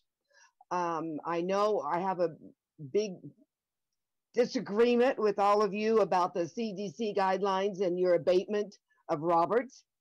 I can't even believe for a minute that this trail is going to start in the midst of this pandemic. I know they have abated people. I know some people were abated on Donna Lane, and everything has been kind of up in the air, as you all know. But let me tell you, there is no services. People do not go out and offer services. There's no services, no place for the folks to go. They don't want to go into a shelter. Look at what just happened at Little Orchard in the blue tent. They have an outbreak. People living in encampments have been safe. Please do not do any more abatements. This is really against the CDC guidelines. And I think you need to also look into the services you're using. At Roberts, there was a woman with kids, and who's the one that got him into housing? Myself. Who's the one that pushed to get him into housing? Services are not doing their job. It means home first. They're not doing their job. And more and more people are falling through the cracks. And we're going to have more deaths because there's no place for people to go. Nothing is being open. And we should have the Tully Library open, but Maya doesn't want that to happen. And people are going to be dying. But thank you for letting me speak, and have a good day. Thank you. Deb Kramer. Hi, thank you for the opportunity to speak before the council. My name is Deb Kramer. I'm the executive director with Keep Coyote Creek Beautiful. And first, I'd like to thank the BeautifySJ support to help keep Coyote Creek Beautiful work to keep the trails and creek clean. Through Olympia Williams and her staff at Anti-Litter's direct support, we have been able to give litter kits to many residents who say how they use the litter kits in their neighborhoods, which I'm again trying to support. This has been a really great opportunity for neighbors to take responsibility for their own environment. I also want to thank Councilmember Esparza and the city management team for the support of our efforts. We've been able to work with the homeless people who we encounter along the Coyote Creek Trail who've bagged their trash and added them to our 2 tons of trash that our small groups of volunteers remove each week. However, I also agree with Steve Holmes in that the efforts that the city of Oakland have made to try to build a 12-foot radius of not having encampments near businesses and waterways in particular is something that I really encourage the council to take up as a opportunity. So thanks again for all your support, and I'm really grateful for the work that BeautifySJ and the small staff are doing. Thank you. Thank you, Deb. And again, thank you for all of your work. Okay, returning to the council, I want to just lead off with a couple questions because I know, we got pretty far behind all this when the pandemic hit and we had to shut everything down. And Dave, we've had a lot of discussions as far back as March, I think, about, what's an essential service and what's not. I think it's clear our residents believe this is really, really important. And the question is, if there is I think we all expect there's going to be another stay home mandate. When exactly that will be, whether it's tomorrow or a week and a half or 3 weeks from now, I think we know it's coming. Will many of these cleanup activities continue to be essential services for the city? Yeah, thanks, Mayor. And yeah, I think they will. Certainly, we've learned a lot over the past many months. This whole strategy that we've developed is a people-first strategy. Abatement is a last resort. But just like we never discontinued garbage service to all of our housed residents, now that we've established, encampment trash service, if you will, to our unhoused residents, I don't think we have any intention of stopping that. I think it is now an essential service that we've developed. And I think it meets all those goals, no matter really, I think, whatever the future county guidelines or orders. I think we would be able to maintain this service would be my opinion. I know, Jim, if you agree with that. Yeah, I agree with that, Dave. And I think we have the safety protocols for our employees as well. So I think we have a level of confidence that we can do it safely, and we would agree deeming it essential. Great.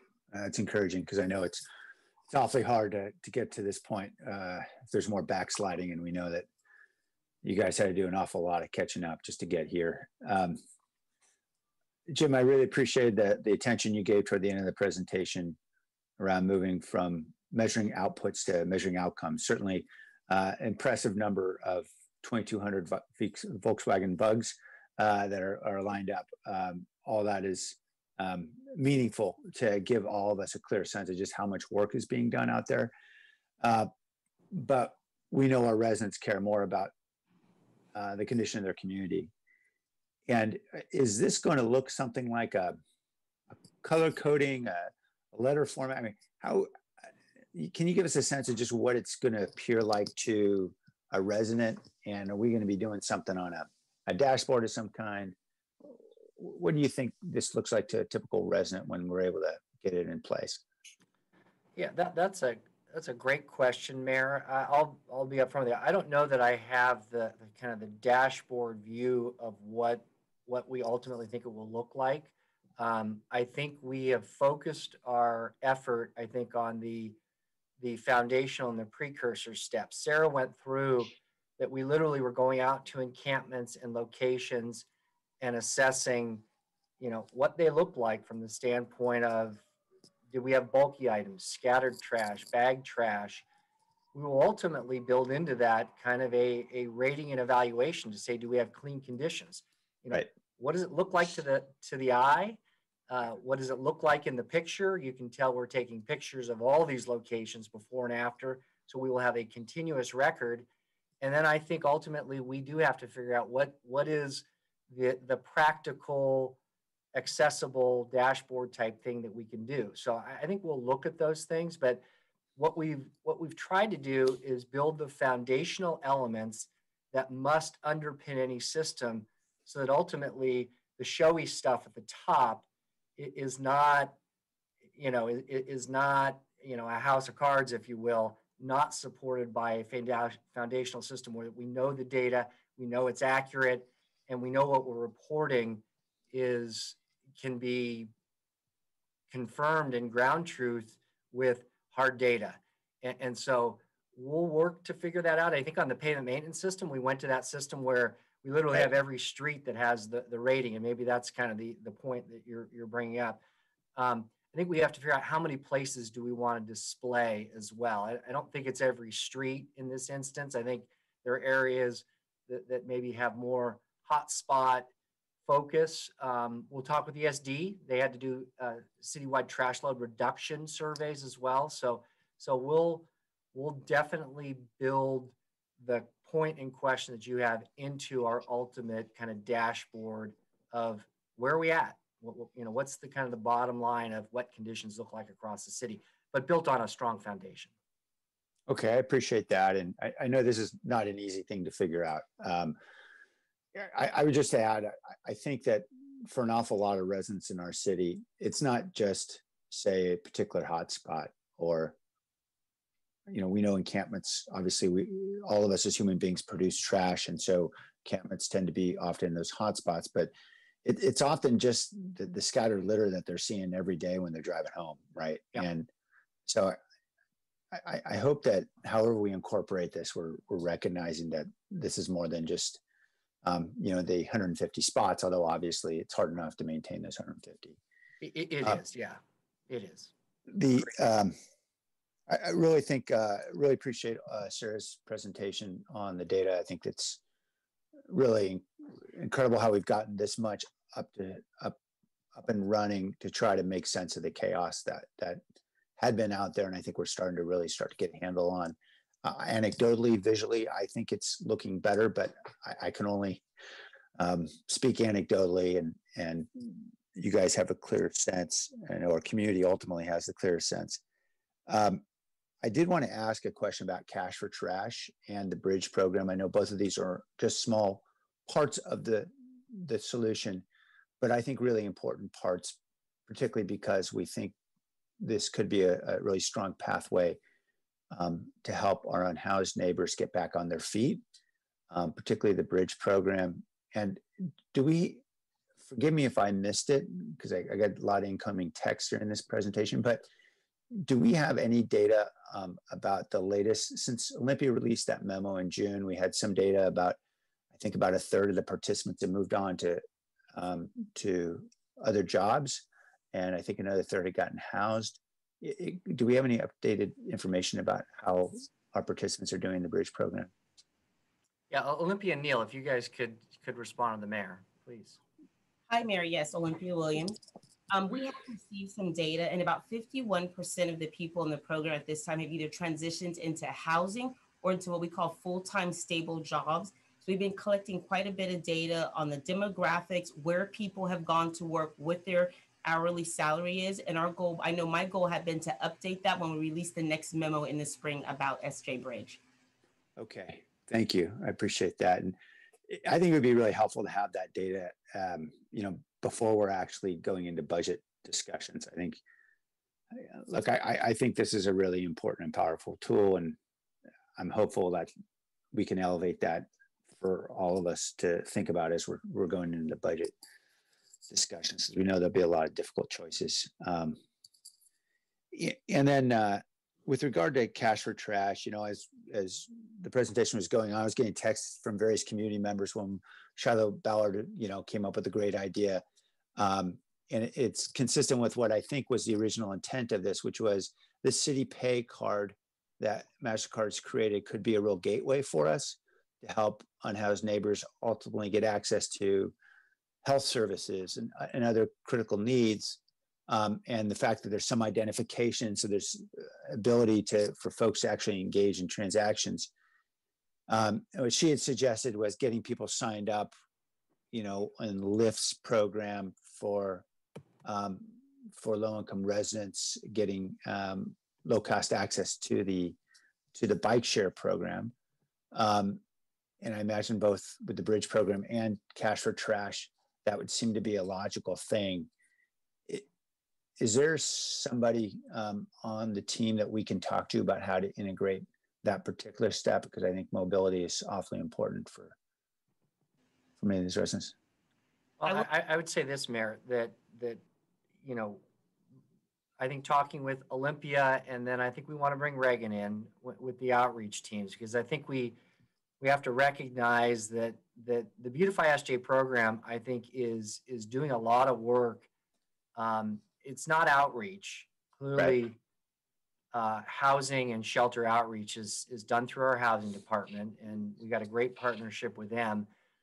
The BeautifySJ program has stepped up, though, around organizing and trying to engage with people that are in encampments to work on a variety of fronts together to help them, to help us, and we'll keep doing that.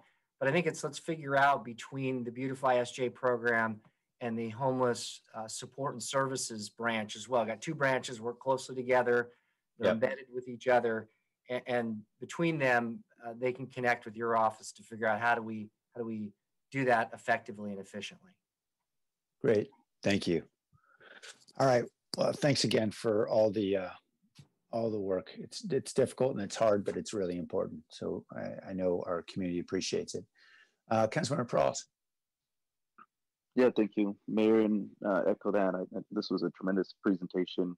Thank you, Jim, and the entire team. I think it's you know, been a significant amount of work. I think one of the things that we don't recognize, especially, you know, when you're shelter in place and you're not really traveling around, you know, not even around the city, let alone the rest of the region or the country. But I think to understand that this is a phenomenon that's happening across the country, it's not just here, the city of San Jose, that we're experiencing something that this pandemic has brought on. I think it's eye-opening, and certainly we've been hearing the complaints, we've been seeing it physically with our own eyes, the growing challenges, and I think I want to recognize that, but I also want to dive a little deeper in regards to what we know is the crux of a lot of these challenges, and has we've been focused on, which is these homeless encampments.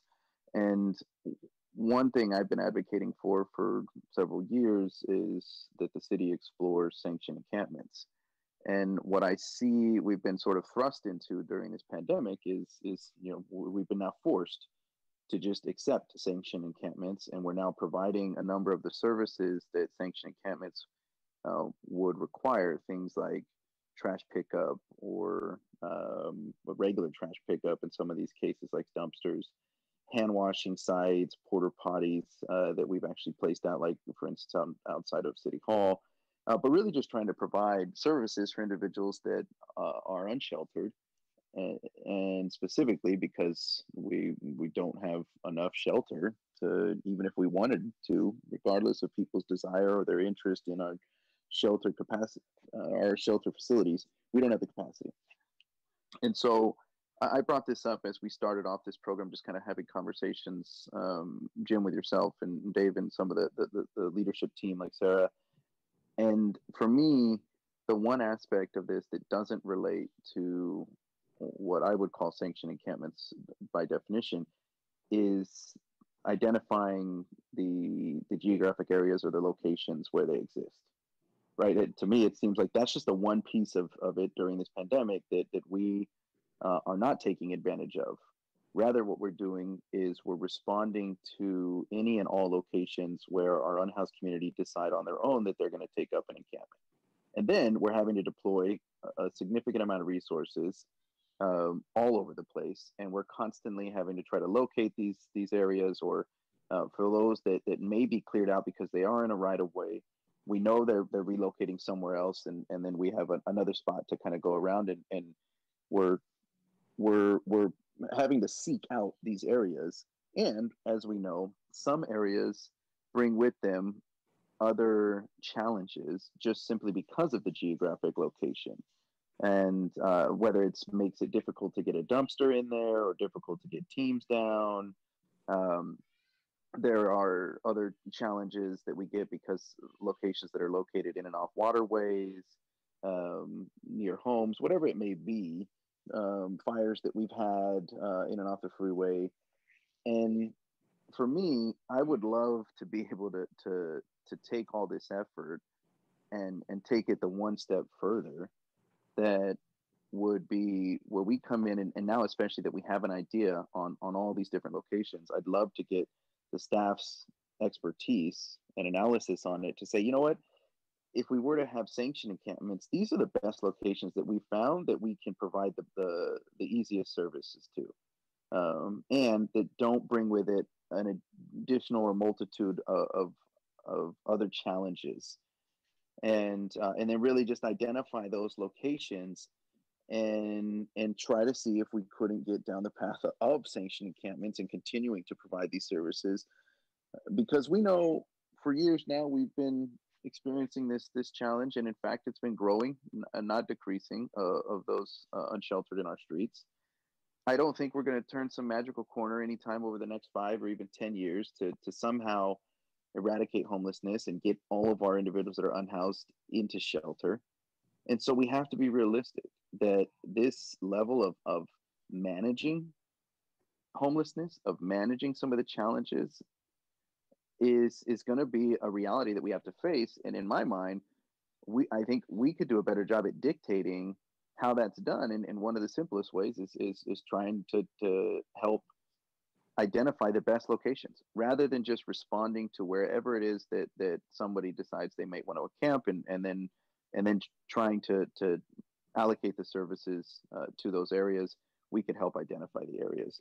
And so I did want to see what sort of the opinion is, whether it's you, Jim, or some of the team, in regards to the challenges that you're facing with some of these locations to get all the services that we may want to get, and just your thought in regards to do you see, as I do you also see a value in the city helping to kind of identify some of these locations versus just constantly responding to wherever they may pop up? Yeah, Councilor, it's an excellent question. It's kind of a key policy issue, and I think you should hear from a couple of us. I think the city manager should offer his perspective, and I think Jackie should offer hers as well. There are probably others that have thoughts on this, but I'll give mine initially. And mine is from the BeautifySJ team and trying to get on this crisis of the trash reality. I think it's a major effort to figure out where we could have sanctioned encampments at, doing the policy work, the locational work. I would agree with you. We have a better handle on where people are at and potentially where they could go. But I also know it is not an easy process of siting, whether it be transitional housing, bridge housing communities, emergency interim housing. One other EOC branch did that work earlier the year. I was smack in the middle of that, and selecting locations was a very difficult, very time-consuming process. And I can't imagine sanctioned encampments would be even the same level of effort. I suspect it could be even more challenging, but that doesn't mean we shouldn't go down the path of potentially assessing that. But I think it would be a significant amount of work. A couple other things. You can approach it on the continuum of, do we sanction encampments and say where it goes, or do we do more prohibition of where it can't go? Those are two things that I think you have to consider in the policy continuum, policy perspective. What we've started to do with the protocols that Sarah described, we've said you can't be in the right of way, which is probably pretty obvious, but now we're actively enforcing that. We've also done encampment containment. So we have an enhanced encampment cleanup. You saw one of the slides had the flyer of the 12 by 12. So like other cities are doing, we're saying you've got to be in a smaller space. We're putting major effort into unsheltered people trying to contain their footprint. So that's working on that side of the continuum. So there could be work in that area. But moving on to, do we do sanctioned encampments? I think we have to understand the cost of doing that and the benefit, because I think there would be a lot of expected services like we do in bridge housing and emergency housing as well. Maybe not, but in all likelihood, there would be calls for that. And we have to figure out, how does that fit into this model? So it is probably worth a framing and assessment to kind of see what these different choices might look like, what it may take to do it. In the meantime, though, you saw the BeautifySJ roadmap. It is a very large body of work that I don't think is fully resourced. And to take on that effort, we would have to find those resources. So it's worth a high level evaluation, at least initially. But there are many priorities and many considerations in that. So that's my probably a little bit of all over the map thoughts on it. But maybe the city manager and Jackie have some more coherent thought on it. That's actually, Jim, I think you articulated it pretty well, and certainly, Councilmember, just acknowledging all the points you made. We certainly have progressed very far toward sanctioned encampments by just our practices that we've described today. And you identified, the kind of the one issue that I think, and Jim's pointing out, is probably the most challenging issue is how we identify the appropriate sites and the willingness of a community to support those sites. And certainly if we evolve the current plan to a point where we identify areas in a city where we're not going to tolerate encampments. Jim mentioned the right of way that we are already doing that. Some of the speakers mentioned we should do as other cities have done around the creeks. We would kind of, I guess, progress further along that spectrum toward sanctioned encampments. I think, so I do think that is, very open for discussion. I guess ultimately where we would need to be, though, is if we were to, through this process, designate areas where encampments are not allowed, and then thereby saying if you're not in these areas, you are sanctioned. That's, I do want to have Jackie of the housing team be able to kind of provide a perspective on kind of what are our true obligations and what type of services truly would we need to provide to that type of scenario. So I guess I'll leave it at that. And maybe I see Jackie's turned on, and let's get Jackie's perspective on that. Sure, thank you, both Jim and Dave. So I want the council to recall that we did at one point have a city council priority about exploring the whole issue of sanctioned encampments, and the city attorney's office had some challenges with us actually sanctioning any encampments because of legal issues. And so that's what led us down the route of enacting AB 2176 and moving into our bridge housing communities that we've effectively been able to expand through the COVID-19 with the emergency interim housing under Jim's leadership. And so I think we have an opportunity to learn more because of the SOAR program, which provides more enhanced services, which is what traditionally a sanctioned encampment might look like, without doing all the additional services. But as Jim already alluded to, anytime the city's involved, there is a increase and requirement for us to have safety and case management, and then that begins to drive the cost of us providing the services or implementing this. And so, we certainly discussed under AB 2176 To the extent that council members identified sites and cleared the path for the administration, that was an opportunity for us to move more quickly, and that has been challenging as well. And I think finally, as we head towards the rainy season, I think from a safety perspective, we are going to want to move people away from the creeks. So I think this whole conversation that we've just had regarding, and the suggestion of, creating an area where we don't want people to be camping in is a legitimate safety concern as we enter into the winter season, and that is something we plan on taking up with the Beautify SJ team and Jim's team to see what possible next steps we can take. Thank you. And I actually really do like that idea, or what's seemingly in practice, right? With rather than locating or citing sanctioned areas, that we sort of look at where we would want to keep people away from. For instance, the right of way, as we're already doing. As Jackie points out right now, in or around the waterways, especially as we get closer to the rainy season, as we saw was an issue during the floods several years ago. And I agree with Jim. Certainly there's a challenge when you want to come forward and try to cite a sanctioned encampment. One thought, though, I had in that regard was similar to what we're doing now. We didn't sanction any of the locations that we are servicing today. Simply people started to encamp there, and we've gone out to respond with services. My idea would be we don't do much further than that. We already know where our unhoused community is taking up camp. What we could do is take all of those areas and then determine which of those areas are the best, which of those areas are the easiest to provide services, which of those areas are not, intruding in the right of way or in or around other dangerous conditions, for instance, like the waterways during the wet, rainy season.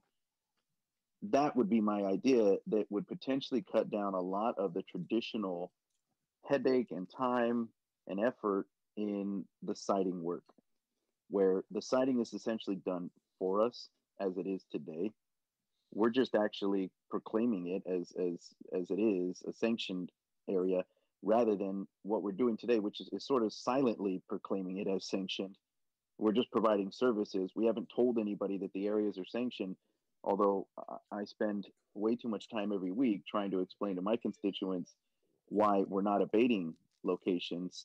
It would personally, for me, be a hell of a lot easier to just say, these areas are sanctioned, rather than, I'm sorry, there are some rules keeping us from abating, or we can only clean up trash, or we can only clean out right-of-ways.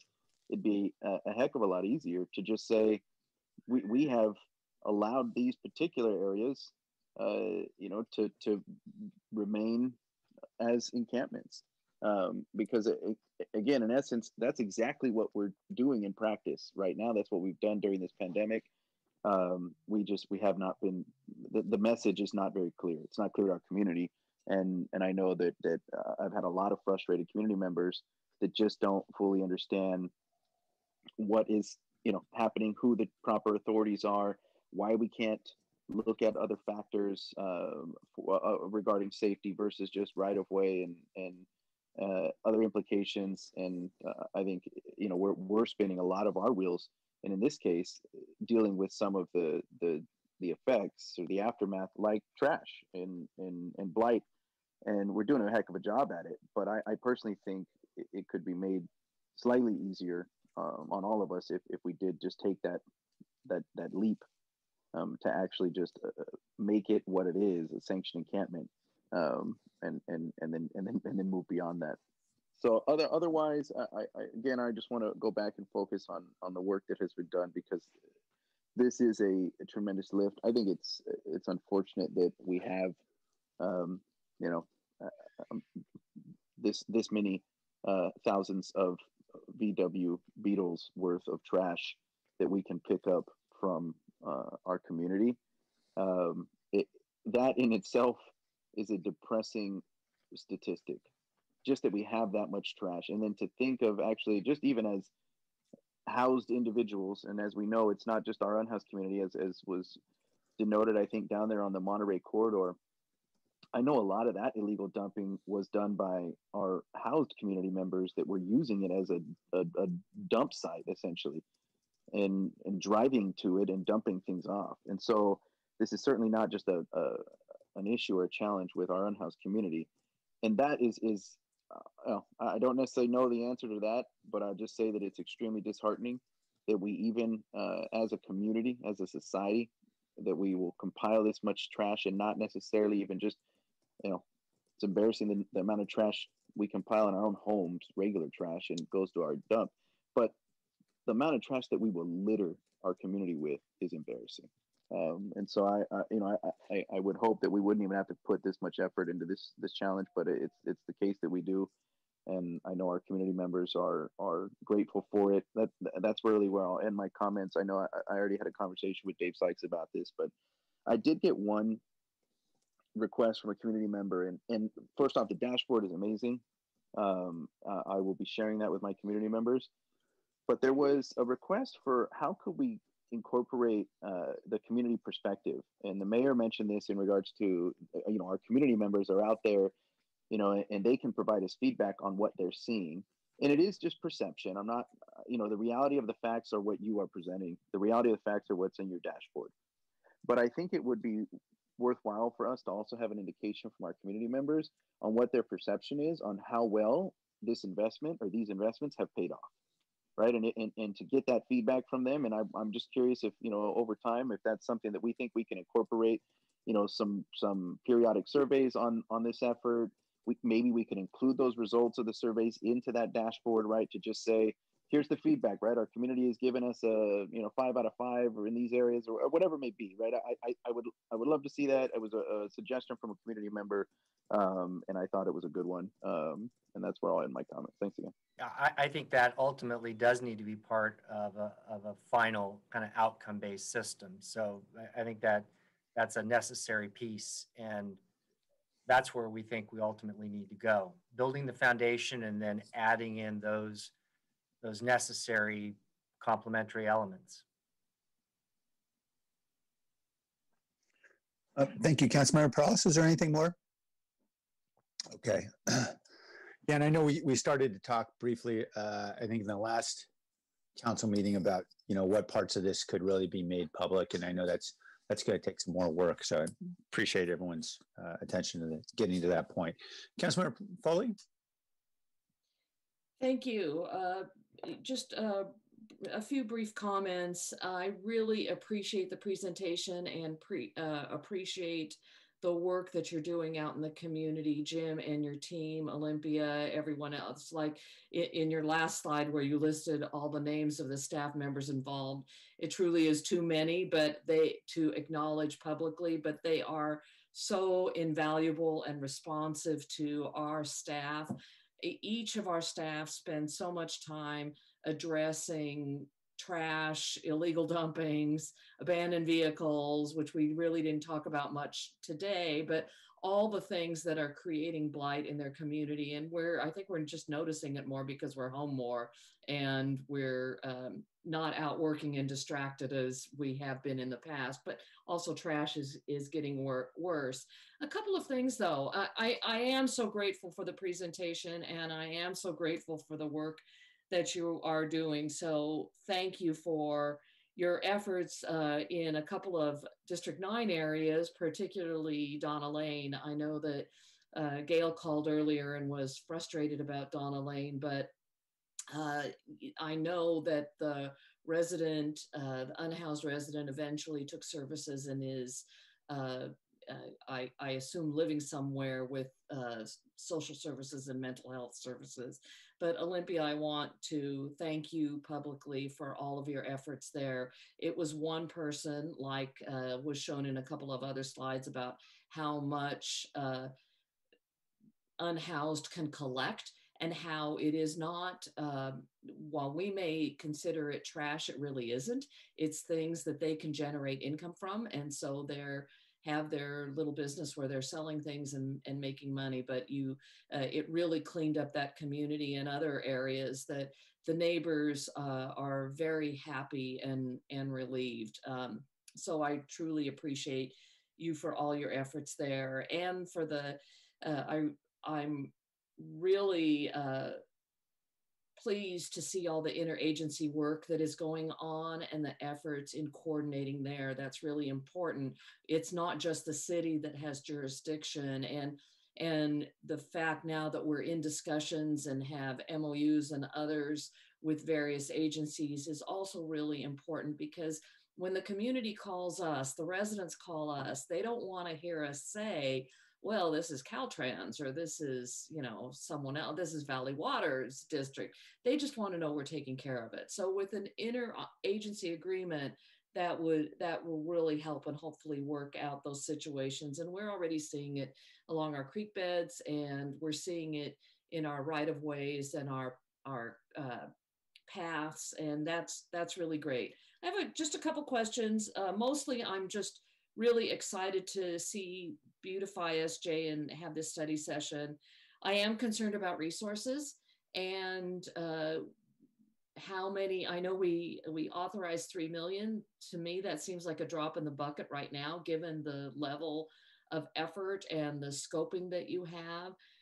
How far will the 3 million carry you? And I suppose in the budget session next year, we'll see increases or additional resources needed, both staffing and funding for our the outsourcing that we do. Jim, can you address that, or any thoughts about that? Yeah, so appreciate the question, council member. So in terms of the allocated resources for the program this year, in July, we got the $4 million allocation from the Coronavirus Relief Fund, and then the council augmented that with $3 million in the September-October timeframe, and then we awarded agreements and have those out working now.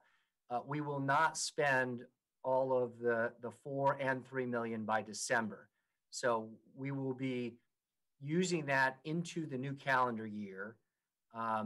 And our goal is to carry on Service Model 1.0 to the end of this fiscal year, to June.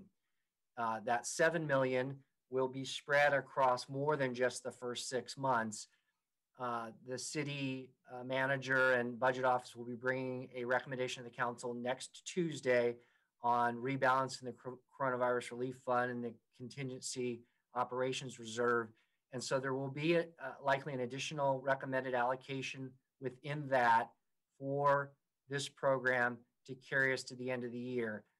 But it's not at that same level. We believe we're building up to a higher service level. So our rate of expenditure is ramping up to get to that kind of optimal Service Model 1.0 service level. So that's conceptually kind of what we're doing. If I, and this, don't hold me to it, but we're estimating maybe it's about, from a total need, maybe $500,000 a month, maybe a $6 million allocation a year of ongoing. But we do already have some ongoing resources. The encampment abatement funds that housing used to do abatements with, that money has moved into the BeautifySJ program and is being used for cleaning purposes. The housing department also, through the SOAR program, has resources for additional outreach and cleaning. So we're able to, at the SOAR site, 16 key sites, to have funding for trash and cleanup activities. So we are going to assemble all of the existing ongoing resources, assess with the one time that we've gotten, and put together probably a tiered or a set of alternatives of what different ongoing investment recommendations will produce in terms of service levels. So probably developing something like that for the 21-22 budget year, so the council can see, what we already have allocated, what might be new needed to fill a gap, and what gap do we want to fill, to what service level. And that would be part of a 21-22 budget process. So we intend to carry Service Model 1.0 through the end of June, refine it, understand the costs, and develop the best, most equitable, effective, efficient program we can for Service Model 2.0 and make those recommendations in the budget process in the spring. Great, thank you. So it sounds like you have the funds figured out for now, and that through the coronavirus funds and other funds, you're able to do the work that you need and that you've laid out under 1.0. So that's great. How do we, I'm thinking about our unhoused residents and how we are approaching them to contain their trash, to clean up their trash. How do we have a team who approaches them first? I mean, I know we don't just go out there and clean up around them, but can you kind of walk me through the process of how we try to work with them? And I understand, this is a very sensitive issue. We want to treat them with humanity and respect. Yeah. And certainly they want to clean up around themselves too, but maybe they don't have the tools. So can you just walk me through? Yeah, that's a very important process to understand. Let me have Neil and Olympia, and then maybe Reagan as well, because there's a close collaboration between housing and shelter outreach and those types of services to get the people the help they need to get out of the situation. But then Neil and Olympia and the BeautifySJ team are also trying to organize within the encampment for them to contain and have a cleaner environment that they're working. So Neil, let's start, and then we'll go from there. Yeah, thanks, Jim, and thank you for the question, Council Member. Like Jim mentioned, it's definitely an approach that utilizes a lot of different partners. Reagan and the outreach team from housing is a huge component on this. But what we have found is that we have staff that are helping manage out at these different tier levels, and especially at the tier 3, which is the most complicated, not only from size, but due to behavioral issues, right, as well, that will be present at the camp. And so we know that our staff have to be out there prior to any major cleanup. Our goal is to have a consistent level of staff that knows these encampment residents, recognizes them by face, knows their names, knows their history, and their story. One thing that benefited us in this effort, where a number of our staff who are leads in the Beautify team right now had their origins in our department in youth intervention, gang intervention work, utilizing the same skill sets of, being individually focused, right? Knowing that change does not come fast, right? Talking to people, knowing their stories, that's why we want to continue focusing on this level of model. I mean, one thing that I really liked about working inside this branch over the last few months was really melding the philosophies, with housing department and our work, and focusing us on a humanistic viewpoint on this. That's so important. Yeah, and so I think that's the approach of our team. They come out there prior to any major cleanup. They talk to them. They work alongside with the outreach. And the other effort, I'd say, is a level of consistency. The same faces coming out and talking to the residents. I know Reagan, in terms of the outreach, has some statistics on how many times it takes to approach some homeless in terms of getting them receptive to services as well. So I'll turn it over to Reagan.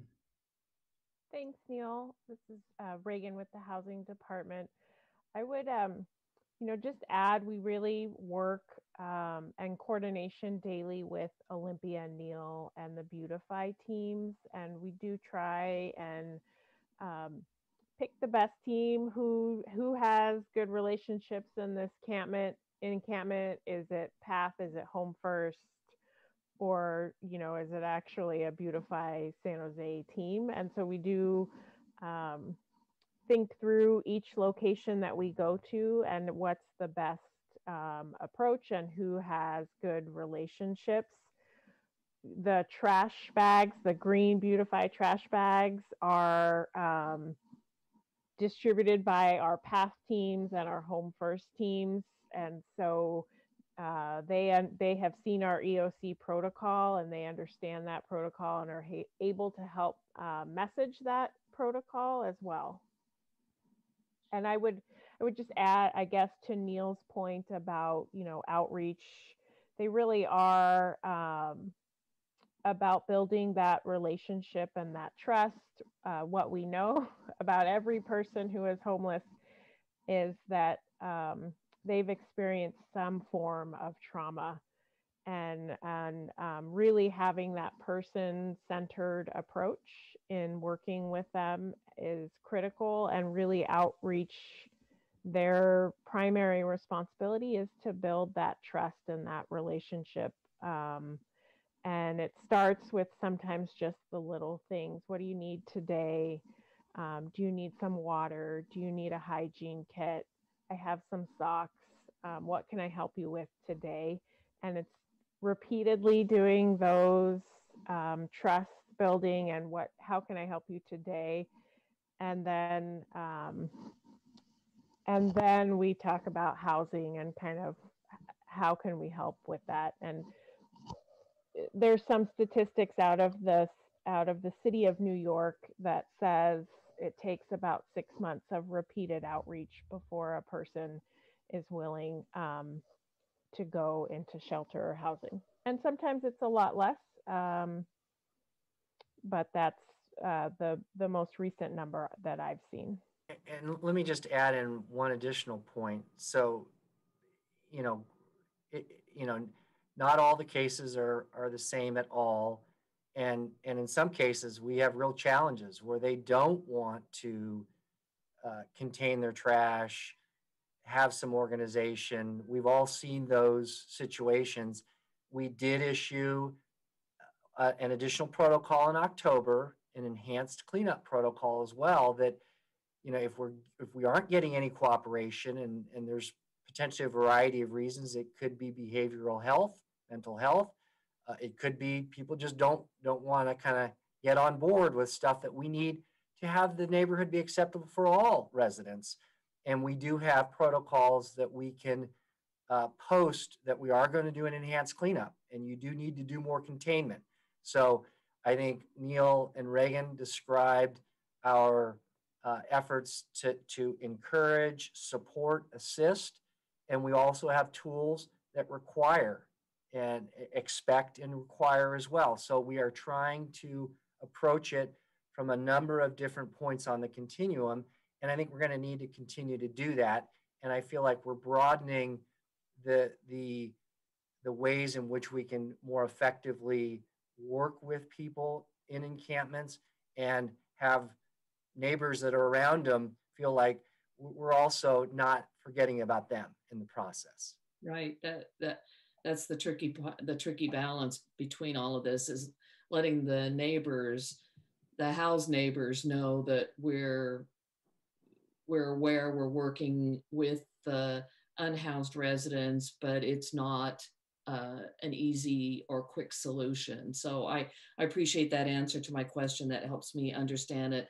And I'm also sensitive to the time, but I just have a couple other questions. And actually, I want to piggyback on what Councilmember Perala said regarding encampment, sanctioned encampments, and focusing on where encampments shouldn't be along our creek beds and right of ways, and enforcing that versus where they should be in creating a sanctioned encampment. I kind of like that approach, and maybe we can dig deeper into that at a later date.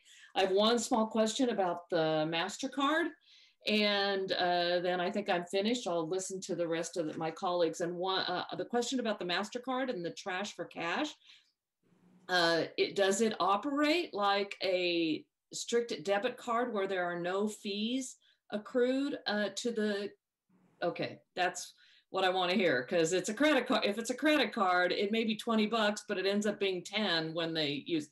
Good to know. Thank you, Olympia. I appreciate that. With that, I will. I conclude my comments. Thank you, Mayor. Thank you, Councilmember. I might just also add a nice feature is we're actually able to constrain the expenditures too. I believe, for example, it's coded so it can't be used at liquor stores, for example. So it's a really interesting tool. hopefully it will help more folks get on their feet. That's great to know. Thank you. Yeah, absolutely. Thank you. And thanks to our team for doing all the great work on that, Olympia and everybody. Okay, Councilmember Camus. Thank you, Mayor. I really appreciate the fine work that the entire staff has put together here. First, I think that some reference was made that this is a countrywide problem. I've read numerous articles where it says the problem in California is growing, but in other parts of the country it's actually decreasing.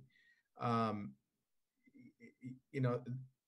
don't know if I actually read that in multiple sources. Do you guys have an idea of why you think this problem is increasing in California and like Oregon and Washington and some of the West Coast cities? Is it just because of our weather, or I'm talking about homelessness, obviously. Do you think it's just our weather, or do you think other states are actively sending people our way? Like I said, I'm puzzled. I'll let Jackie take that one. I'll be honest, Councilor, I don't have a nationwide perspective on trends in homelessness. Yeah, I will start, but I'll have Reagan finish it off. So I think part of it has to do with weather. People come to where it's more, it is warmer. It also has to do with our cost of living and the continued income inequality that exists, where we have a growth in incomes in the higher ranges and a stagnant income growth in the lower wages, and a very high cost of living in this area. And those conditions create what you see on our streets. And I will turn it over to see if Reagan has anything else to add. I think that's certainly the primary reasons. We just continue to see the cost of living increase and wages not being kept up, and we see that up and down the West Coast. I think that there are challenges along the East Coast as well. From recent conversations I've had with folks in cities like Philadelphia and New York, are continuing to see challenges as well. Yeah, I think you're right. I saw a map, and there's like the upper right-hand corner of the United States, and all the West Coast is going up, and the rest of the country is actually going down in homelessness. And so I don't know if anybody's looking at that. Is anybody looking at what the county is doing to address some of these? And I noticed that this is all work that our city has been doing, and I know that our city is carrying a lot on its shoulders here. Is any of staff, you guys didn't really mention a whole lot of integration with what the county is doing and any efforts on their part. Is anybody analyzing that? In terms of on the unsheltered and homeless support front, clearly we have the community plan to end homelessness that the council endorsed in August. Reagan, leading our homeless support and services branch of the EOC, is running a joint homeless response task force with the county and meets with them regularly. I was a pretty regular participant in that as well, developing strategies around emergency sheltering, our emergency interim housing, how we're working with encampments. So there's an incredible amount of work. And then Reagan has launched our multidisciplinary assessment intervention team. And we're doing a pilot in 5 locations in the city, and county behavioral health and substance abuse is part of that team. I'll be honest, we need them to do more. We need them to step up more on that front because these really challenging encampments that were in the pilot program have unsheltered residents in them that have challenges that require expert, consistent county public health services. And so we need them more on that front. But that's my limited perspective on that and experience on that. Reagan, anything you would add or correct? It's all correct, Jim. I would add our work on the community plan. We have an implementation team that does include a deputy county executive Keeley as on that work group. It's myself, Keeley, Jennifer Loving, and the county, Catherine Kaminsky. So we are coordinating regularly on implementation of the community plan. The county and Keeley is really focused on our integrating our work with the county safety net systems, behavioral health, county reentry, all of those systems where we need to just have better coordination and integration of our services. Yeah, well, you know, that's what I was getting to. I think that, you know, this is a great effort to address the symptoms of these problems, but I was wondering how much effort is being made by our county to address the causes. And quite frankly, I hear you loud and clear that more needs to be done by the county. And I would love to get advice, either you don't have to give it to me today, about what actual things can be done to address mental health and drug addiction for these folks. Often, from what staff tells me privately, it's tough to get these folks out of the encampments because they are, you know, set in their ways on some of the drug issues. And I'd love to hear what can be done to address people who are, you know, on drugs and want to stay on drugs and are saying no to help. Actually, the reality is more people are ready to get help, and we just don't have the services for them. And so I really think that's the first step, is we need to have increased services for the people who are ready to accept the help but can't get into a rehab program or can't get the mental health services they need. Okay. Council member, we're currently working with behavioral health on an analysis, a service and gaps analysis of what services are currently offered and where are the gaps, particularly for our homeless population, because just having a better understanding of what the need is versus what's available is so critically important. And that gaps analysis study is called out in our community plan to end homelessness. And I was just on a call with behavioral health yesterday talking about that analysis. We have a representative from County Behavioral Health on our Strategy 3 implementation working group so that we can stay closely aligned with that work that behavioral health is doing. That's great to hear. This is the kind of thing that I think is absolutely necessary. I will add one more thing. We also are working with County Behavioral Health on a pilot program for the SOAR program that we're starting. What we really are asking behavioral health to do is to have a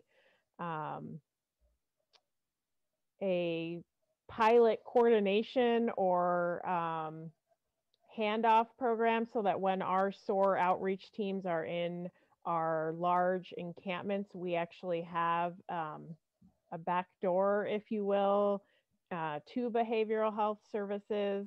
We're going to pilot a different way, I think, of access and partnership just for our SOAR program. And we'll see how that goes while we're doing this sort of larger behavioral health service and gaps analysis. Well, good.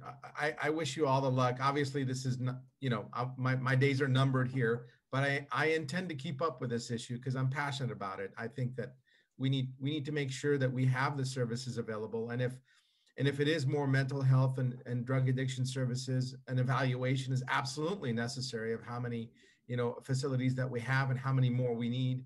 I think it's, you know, that work is invaluable. I think prevention is actually money better spent on getting people off the streets and into the help that they need. And especially if they are from other areas, reunification needs to be a priority as well. Because I could tell you guys did a great job.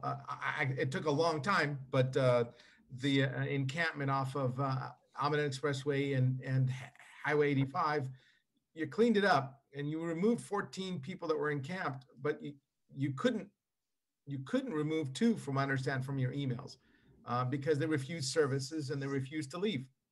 So, you know, those are the things that we need to understand. Why did those 2, you know, want to stay? Is it because they're, you know, they prefer this kind of lifestyle, or is it mental health or drug addiction issues that they refuse to deal with?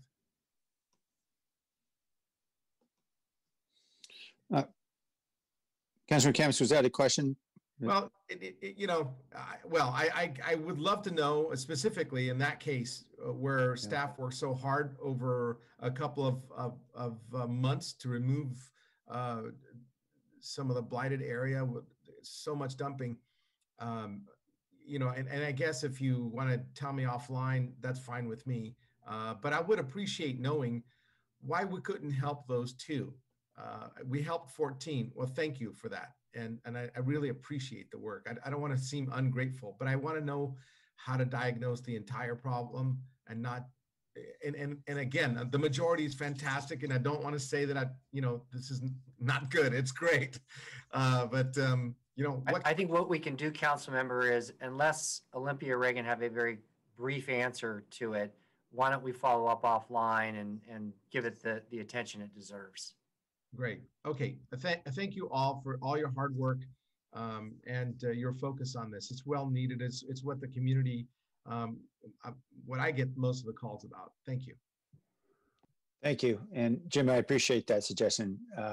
You know, if we think trash is hard, addiction will take us about 10 study sessions. So these are not simple problems because they're human problems. Councilmember Esparza? Thank you, Mayor. Perfect segue. These are not simple problems for sure. I just wanted to correct something out there.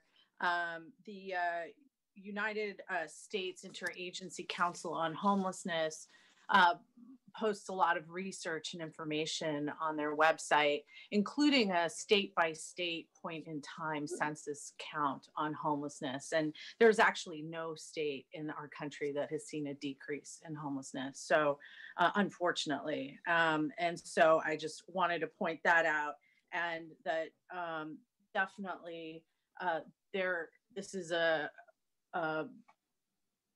bigger issue in Texas and the West Coast and the East Coast. If you look at those stats, we are not alone, unfortunately, and we're not alone in trying to figure out and address the symptoms of some of the underlying issues that are facing us. And I wanted to, first off, add my thanks to the team working on this.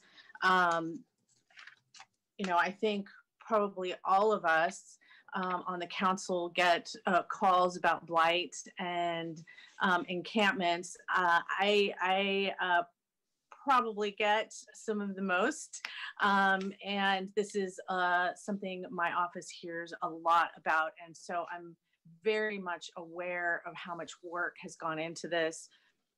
Thank you, Jim, and the whole team. Sarah, for creating a whole database and mapping system in just a few short months is enormous.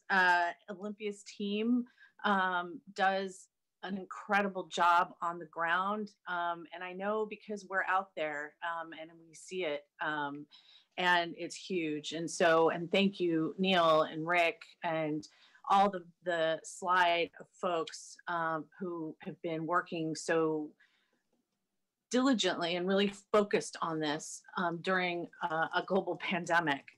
And before I get to my questions, I just wanted to point this out for the public, for anybody that might be listening, is that, you know, the team that has led this work is, for many cases, being taken off other duties to do this work. So there are folks from different departments with a variety of responsibilities that shows how much bandwidth this is taking in our city, not just from a budget perspective, which we will get to address as a council mid-year, and I'm assuming in a few months after that, that this is because we hear so much from our residents, and this is such a huge issue, we are responding to it, but that has consequences.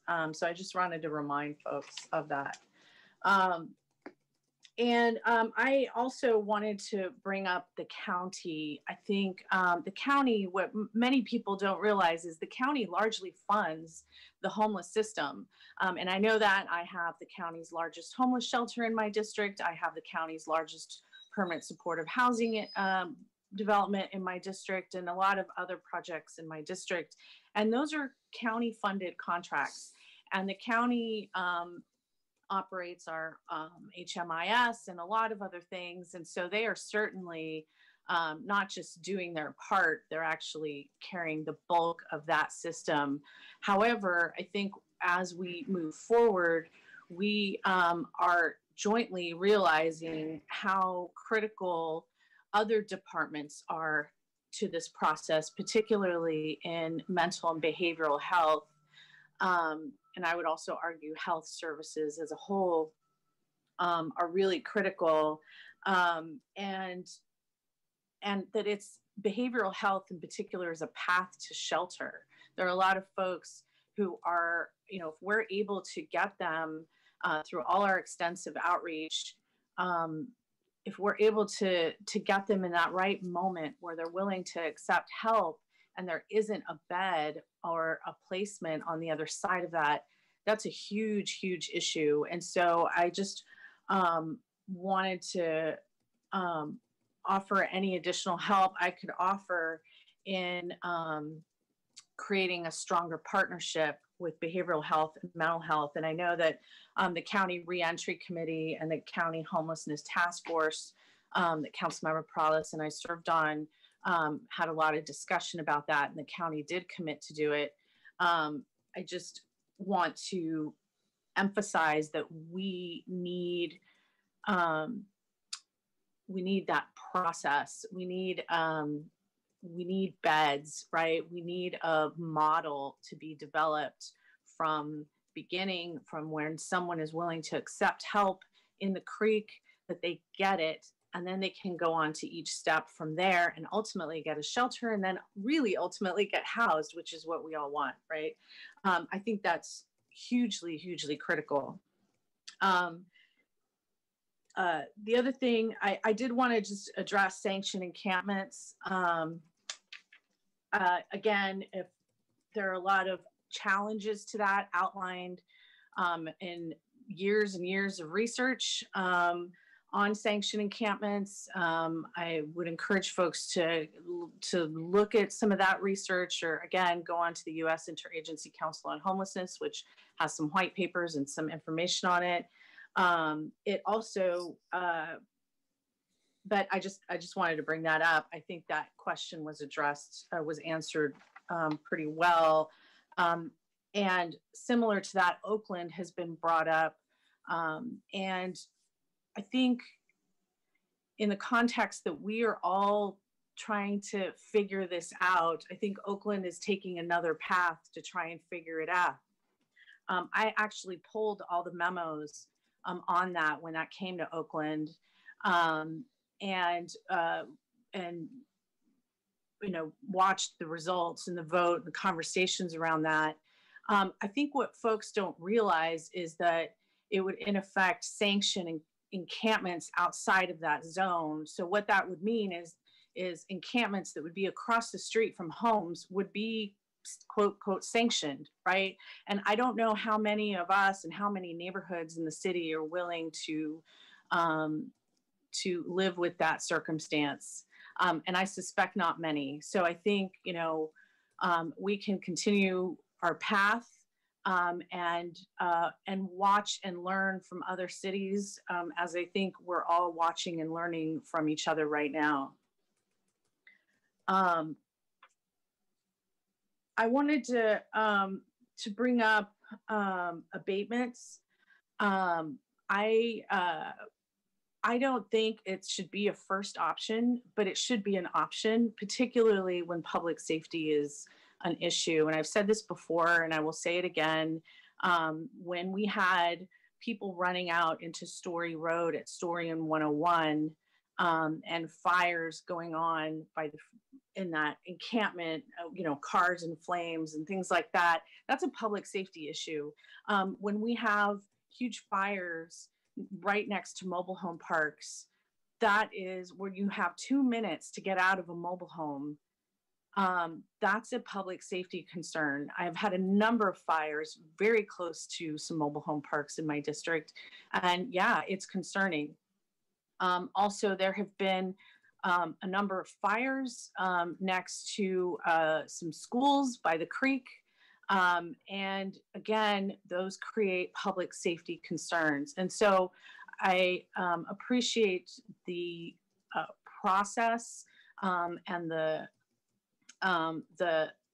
thought and the logic that goes into that. And I just, it has gone into our work, but I don't want to lose sight of the fact that there are public safety issues that are not everywhere, and they're not all the time, but they do exist. And I think that we need to be mindful of that because I see it in my district, and I don't want to face a future where people lose their homes or their lives because of some of these issues.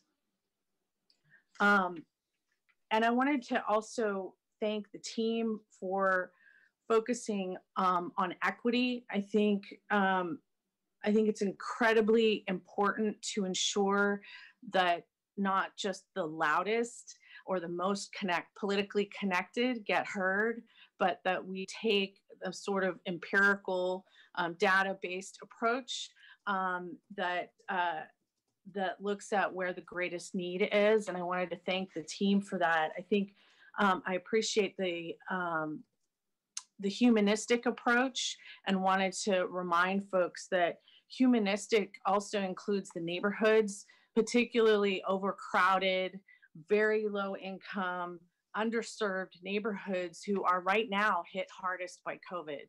And so, it's a balance. It's a tough one, but I have neighborhoods dealing with public safety and sanitation issues, and they're overcrowded. They're getting sicker from COVID more than most. They're dying from COVID more than most. And we can't lose sight of that. And so I wanted to thank the team for making sure that equity is included in our approach. I had a couple of questions. And so I'm gonna shift a little bit to illegal dumping. I think it's been mentioned before, this is not all homelessness. This includes a lot of illegal dumping. I have some spots along the creek where people just come in and dump truckloads of unwanted items. Monterey, where we picked up is it 800,000 or 1 million pounds of trash before COVID, is about 80% of that is illegal dumping. And so, what are our long-term plans, or what are our plans to add some enforcement to that? Yeah, Councilmember, as I laid out the roadmap for 2021, we have a couple of things around illegal dumping to dig into much further. The first one is a program assessment of illegal dumping. It's been a program that's up and running. It certainly has a lot of production associated with it, but we want to make sure that it's operating in an optimal way, and we integrate it with all the other aspects of Beautify San Jose. So that's one aspect. It's on our roadmap. It's a priority to do. We also recognize the need for an enforcement program, communication, education, and enforcement. So I did have a meeting with the primary enforcement departments in our city, code enforcement, environmental enforcement, and the police department. And the reality is, with their missions and kind of the service targets that they're focused on, they don't have a lot of bandwidth or resources to do illegal dumping enforcement. From my perspective, I think we need to look at kind of what their priorities are and how they rate and rank against the issue of lots of illegal dumping happening in our city to see should any reprioritization occur. And if there literally is no opportunity for reprioritizing illegal dumping enforcement because what they're doing rates higher, then I think we have to look at other resources. It is not an easy thing to do illegal dumping enforcement. You literally have to catch people in the act or some similar types of very concrete evidence. It's a little bit, you know, I haven't been closely involved in the fireworks enforcement issue, and I certainly don't want to open that can of worms up in this conversation, but I suspect we would have many of the similar types of issues interwoven on an illegal dumping enforcement. But it is on our roadmap, but it will take some marshaling of effort to scope it, figure it out, what it's going to take, what are the right strategies. Do we have any resources to redeploy, or do we need any new ones to implement those strategies that would be effective? So it's clearly an important piece, but it's not just something that we can snap our fingers and have happen unless we're willing to let go of other things that those enforcement agencies in our city are doing. Thank you. And I know this has come up before, particularly when we've looked at cameras. Has anybody found an alternative to the $30,000 cameras for illegal dumping, or was that put on hold with COVID? Yeah, not to my knowledge. I don't know that we have. Maybe I'll ask Rick or Olympia. Do you have any additional information about further less costly camera enforcement tools or anything like that, Rick or Olympia? Yeah, I think it's something we'll be investigating in the new year. But you're right, Jim. At this time, there's no updates on that front. If I could just add to that, though, we just found out, received a grant from the Mattress Council in the state of California that will purchase 2 additional cameras and license plate readers. So we'll increase our camera kind of how many we have across the city, but it's through a grant.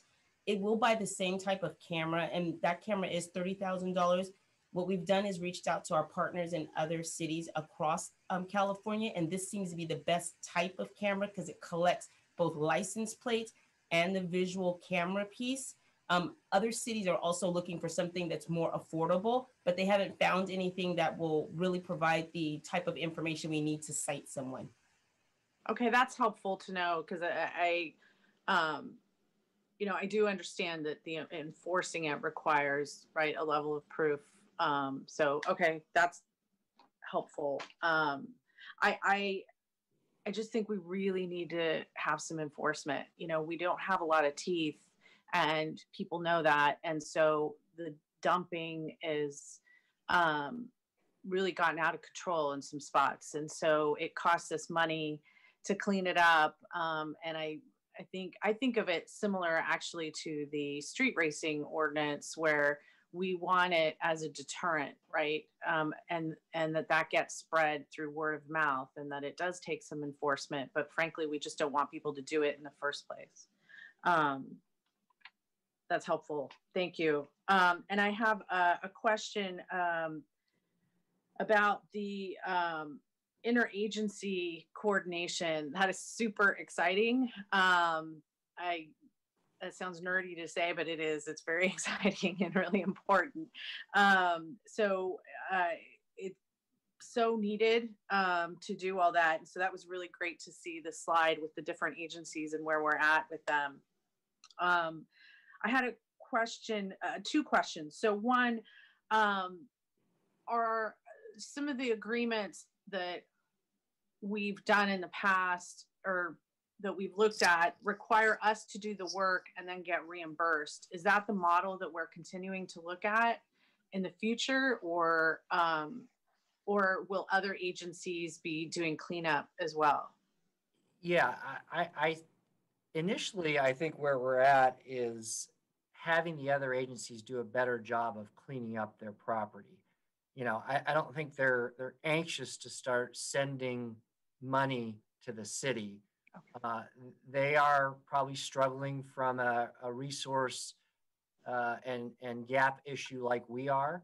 But I think the first step is figuring out what it's going to take to get their properties clean too. You got to start with a foundation, because I don't know what they'd send us. I'm certainly not willing to obligate the city to have those properties be clean and then probably come up with a dollar amount that they would ship our way that would be so insufficient to really get the job done that it wouldn't make sense. So you really have to understand what properties they have, what conditions they're in, what's it going to take to do it. Can they do it effectively? They need to do the same thing: right location, right service, right frequency. And with Caltrans, we're going through that model with them. We are, and I think they're very interested in understanding here about it. I don't think any of the other agencies are taking nearly as systematic approach to it as we are. Valley Water is pretty focused, but it's more where their properties, you know, and there are so many intermingling properties on the creek. You know, we own this one, private property here, them, that it's not always easy to get a clean, long stretch of a creek fully clean. But trying to bring my answer in, Councilmember, I think we're going to do the foundational work of figuring out what does it take to get those properties clean, and then what's the best, most efficient way. If it is us doing it, we would be open to that. It has to be sufficient. But those are things that we're working on very hard. As you can imagine, it's labor intensive work, working with other agencies to get to this. There's a level of complexity compared to us just figuring out on our properties, but to work with them to figure it out on theirs.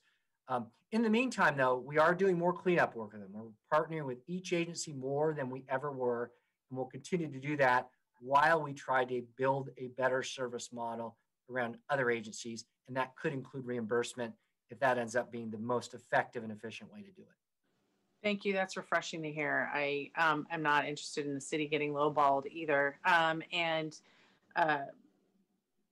think, you know, we've put so much, or you've put so much time and effort and expertise into creating a system that will continue to develop. But I suspect not all of the entities that we work with have developed such a, you know, expansive system. So hopefully we can help them get to that point as well, because I suspect they're in different places. I had another question about the interagency agreements. So with Union Pacific, so communication and response times have been slow. What commitments are being made around that moving forward? I'll let Olympia, who's led the negotiations with Neelam from the city attorney's office, and I did hear we got an executed agreement back from Union Pacific just, I think, yesterday. Olympia, talk a little bit about response times and then the kind of the proactive multiple cleaning efforts throughout the year as well, very briefly, if you would. Definitely. Council members, so what we've agreed to is 8 coordinated cleanups to do our proactive work. What we usually do is gather a list of things that we consider low priority issues that need to be addressed during those 8 cleanups. Union Pacific will address issues that are a safety concern. If we email them or something is reported directly to them that they deem as a safety concern, they will come out and address those specific items immediately.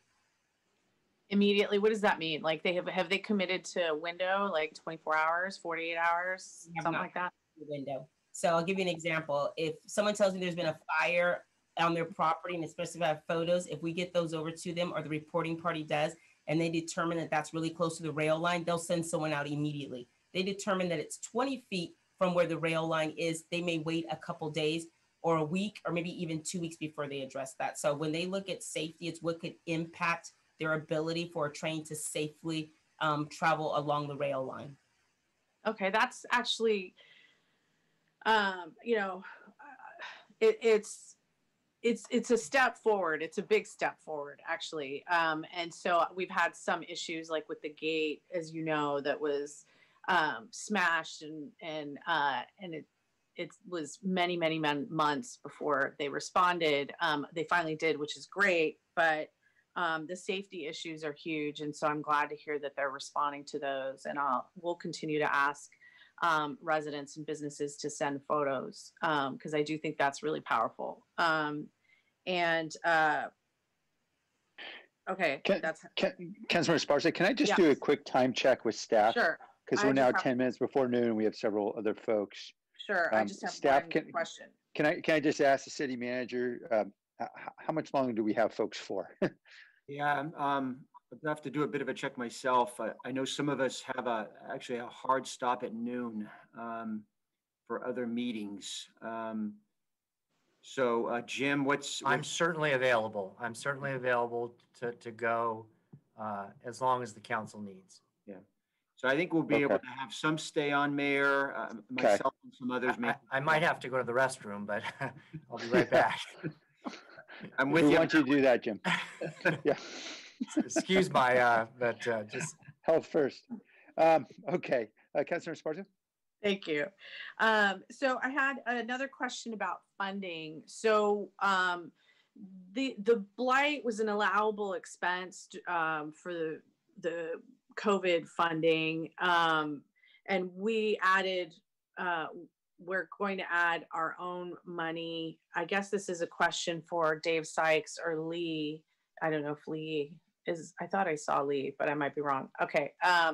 So Dave, you might not have the answer to this, but as the next stimulus bills come about, do we expect to, in the short term, I realize that these are long-term expenses and we need to put our own money into it, but in the short term, in the next bill, are we also, once we have that information, do we plan to analyze it so that we can use some of that funding for blight and sanitation?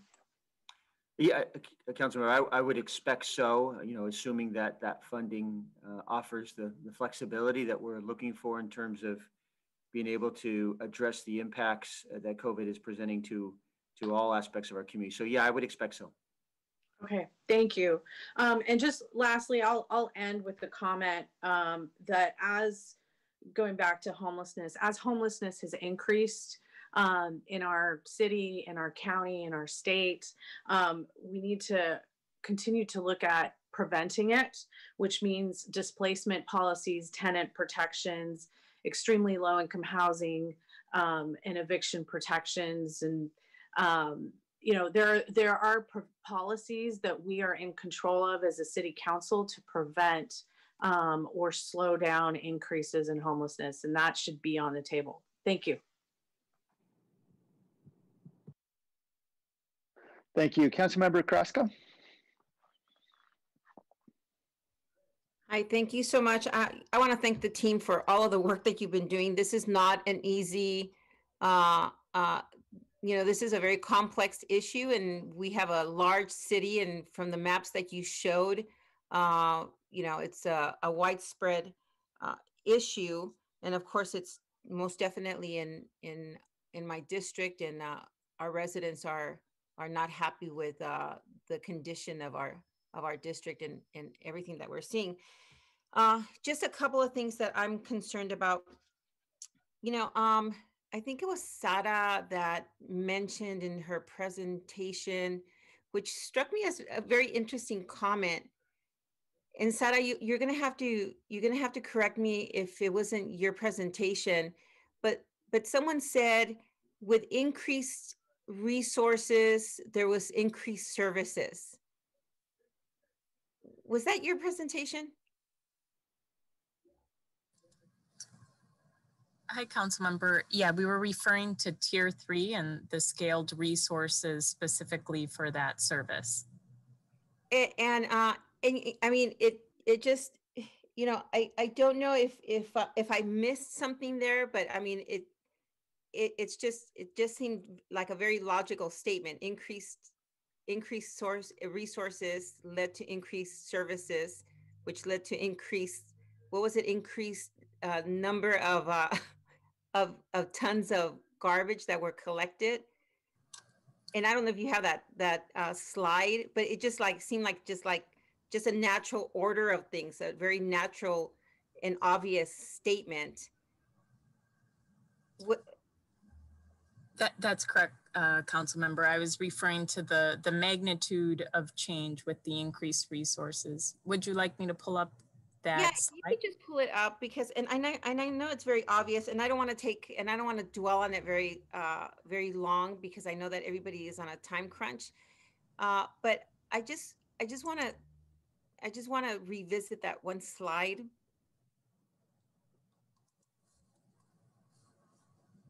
And I guess the most obvious, I guess the question that just pops up for me is, if we already know this, and I know that we're running on limited funds, I guess the question would be, okay, so if we know this and we have an increased demand for services, then it would just seem, you know, that the most obvious solution is increase our services by increasing resources, by expanding city team or whatever the lead stakeholders and the lead team members would deem necessary. And so my question is, I guess, to Sara or to Jim, is what do we need to do to increase our resources in this aspect? Because it's an issue that we can't seem to get a hold of. So to me, if we have limited resources, it's a matter of shifting where it's not working, or where it's not as efficient or as effective, in order to get a handle on it. And a couple of things that come to mind is this, before you jump in, Jim, because I saw you taking a breath. One is, I think Councilmember Esparza brought something up in terms of enforcement, and you made mention that we don't have the bandwidth as of yet to really enforce some of the policies that we have. When I first came on council 6 years ago, the mayor and I co-authored a couple of policies to really tighten up and have a little bit more teeth in terms of how we I guess, I don't want to say punish, but we strengthened the policy, and we raised the fines on illegal dumping. Now it's, I think, $10,000 at the top of the violators, those who are repeated violators. And I don't know if anyone has ever been fined $10,000. And I'm sure that has to do with a lack of enforcement. But we have at least 1 million pairs of eyes in the city of San Jose, minus those who are violating the policy. So could we not use those 1 million pairs of eyes to help us with enforcement, and do a little bit of, use a carrot and a stick, and have folks, without them jeopardizing their safety, share the wealth? And so if we were to find people, incentivize and use those funds to incentivize and share it with the folks that actually report and catch people in the act. So Councilor, a couple of questions in there. I'll go back to your first one about Sarah's kind of preliminary findings and insights, that if we invest more in more frequent service, we get cleaner conditions. And it seems like a logical thing, and why we would not do it.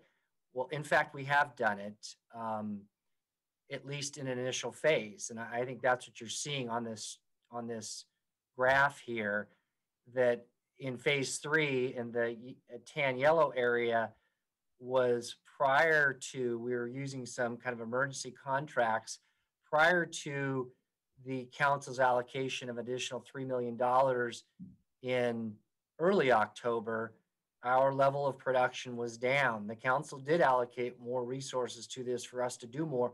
We awarded 3 contracts and we jumped up production and we were seeing cleaner conditions. So I think this is a initial step, a down payment, a certainly moving in the direction of what needs to be done. So I think your point and Sarah's point illustrate we are going down that path.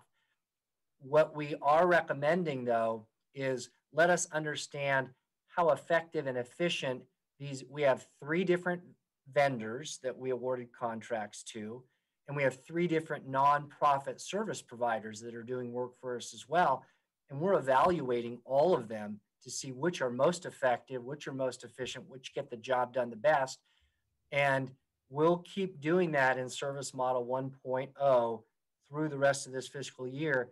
And we will have recommendations in the spring to right size the level of investment and the right types of services and the right frequencies to get at a clean condition across our city, many locations, if you will.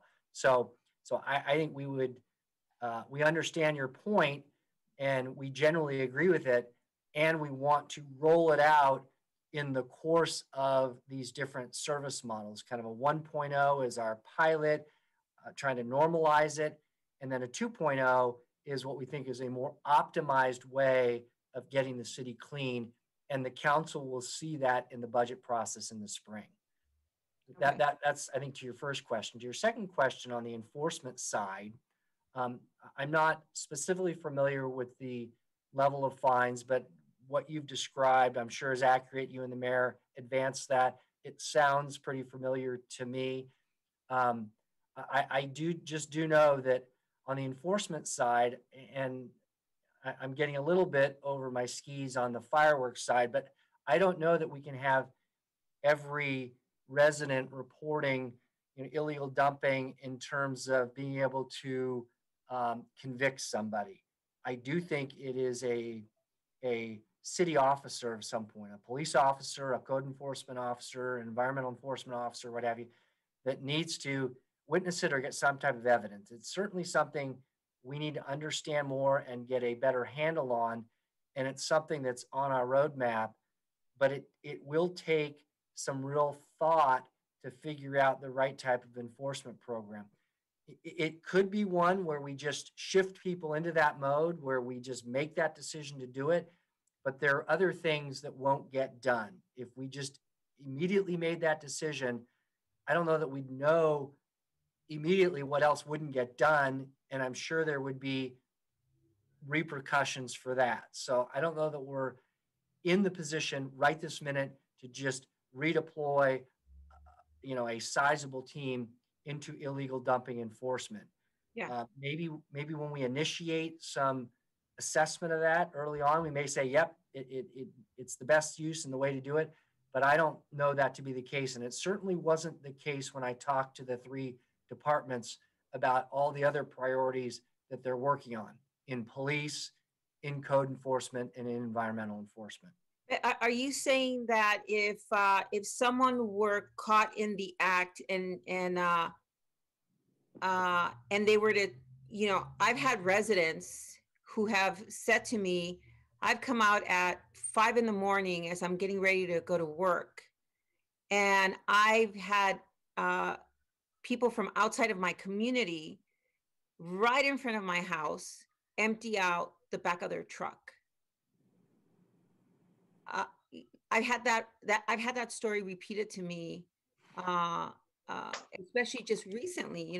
I think people think that the state of COVID gives them license to come into this district and use it as their personal dumping ground, as if COVID shields us or blinds us from the most obvious, violations. But anyway, the point is, so are you saying that if we were to catch someone in the act and videotape them and catch the license plate and are actually videotaping this person dumping it on the sidewalk, that would not be a case to fine them? Maybe not the 10,000, because that's the repeated dumping. But at the very least, at the lowest end, which is I think $2,500, we could not find them.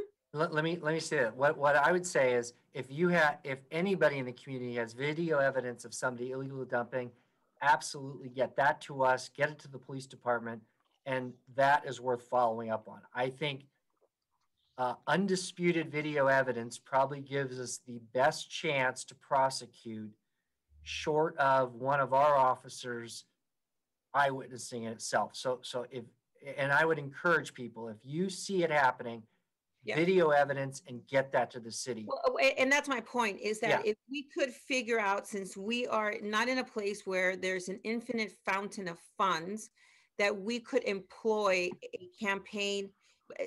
So you know, as I've driven through the city, you know, poor communities, challenged communities, communities of color are not particularly more dirty because of its residents. It's because we're used as dumping grounds by outsiders. And for whatever reason, individuals think that they can take their scraps from construction sites, or when they empty out their homes or they're moving, they come and they dump it here.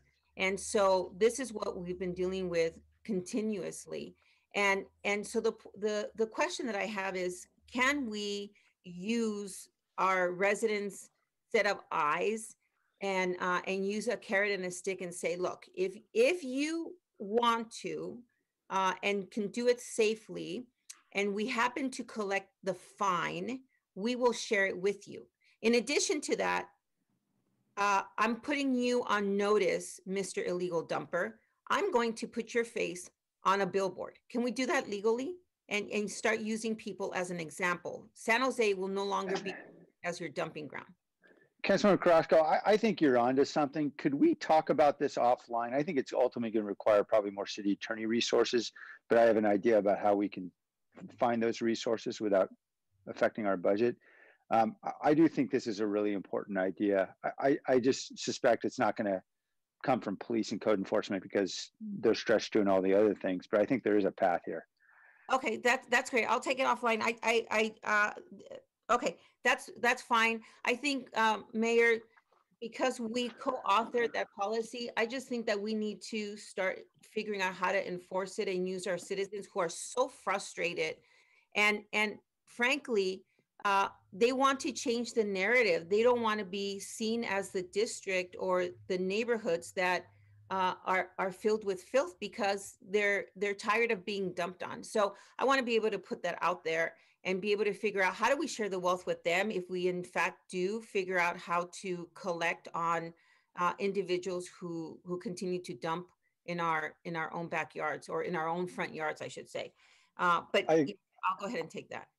I agree. I just got a text from one of your colleagues who wants to join in the conversation. So perhaps, Nora, if we could have a conversation, we'll set something up among the four of us, and anybody from the city manager's office who wants to join it. I think there's a way we can do this without affecting, hopefully, staffing resources. Awesome. Thank you so much.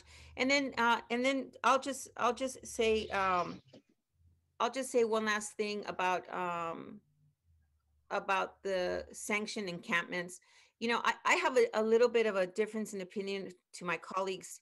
You know, I actually, you know, I think we had this conversation very early on, again, also when I first came on board 6 years ago. You know, when we have individuals who are living on the street and we haven't been able to house them, when they're living in the creeks and the trails, you know, I don't need to repeat this. We all know this. We've been dealing with this.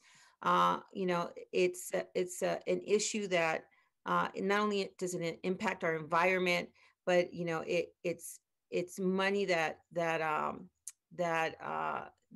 could be used for so many other issues. It costs our businesses. It costs our, well, anyway, I can go on and on and on, and to be able to figure out how to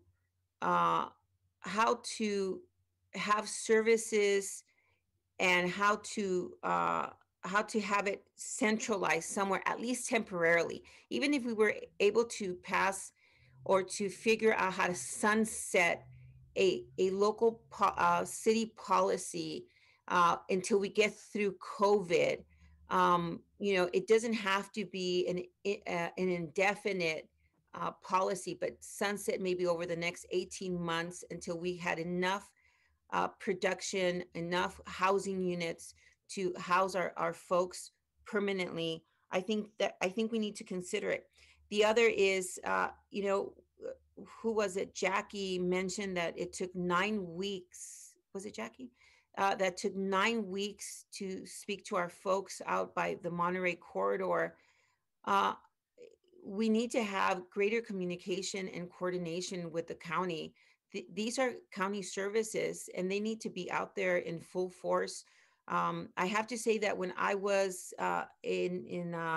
engaged in the county campaign to replace now Senator-elect Dave Cortese, I found that there was only one full-time social worker assigned to our homeless encampments. I mean, she or he has a team of individuals that go out and visit the encampments, but there's only one full-time social worker, which blows my mind when you think of the magnitude of this job. And this is the individual that's in charge of all of the encampments throughout the entire county. And so, as you can imagine, that's not nearly enough to truly deal with the issues that we're dealing with. And I think that's the reason why we're having to expend so much time and energy and resources to coax and to support the individuals that are living out in the streets and in the creeks and in the you know, in the trails in the city of San Jose. So anything that we can do to encourage a relationship with the county that can truly invest greater resources, you know, I'm on board and I'm open to having those conversations with all of you to see how we can support. And that's it for me, Mayor. I don't know if you have anything that you want to add regarding that, but I think that's a huge issue. Yeah, agreed. I don't have a good answer, but I agree. Councilmember Arenas? Thank you, Mayor. This is also a really good segue into some of what I was going to talk about. And I'm glad that Councilmember Carrasco is talking about really behavior modification is what we ultimately want. And I know that the Department of Transportation knows how the state of Texas really changed their illegal dumping on their highways with their the symptom of a lot of systems not working together and failing some of our residents. And now we have them on our streets. And so I guess it really depends on the excuse me, on the lenses that you're looking at. But I think there's something that really unifies all of us, and that is that we all want to do our part in contributing to the city of San Jose and beautifying. And I love the Beautify San Jose title of program because it basically shows the vision of what we want San Jose to be. And so I think that piece is a little unfinished. I know that there's not really part of this presentation, but I wonder if this is something, I know we've been asking you, first of all, we've been asking you to do a lot, and I appreciate all of the deep level of analysis here. I mean, doing this dashboard where we're taking a look at, we're basically have an inventory of terms of sites and the level of severity at each site is a huge, just huge workload for multiple departments to do when we are in the middle of a pandemic. And when our eyes really should be on the healthy well-being of our community. But yet, you know, this is an issue that I think many of my colleagues find just as important.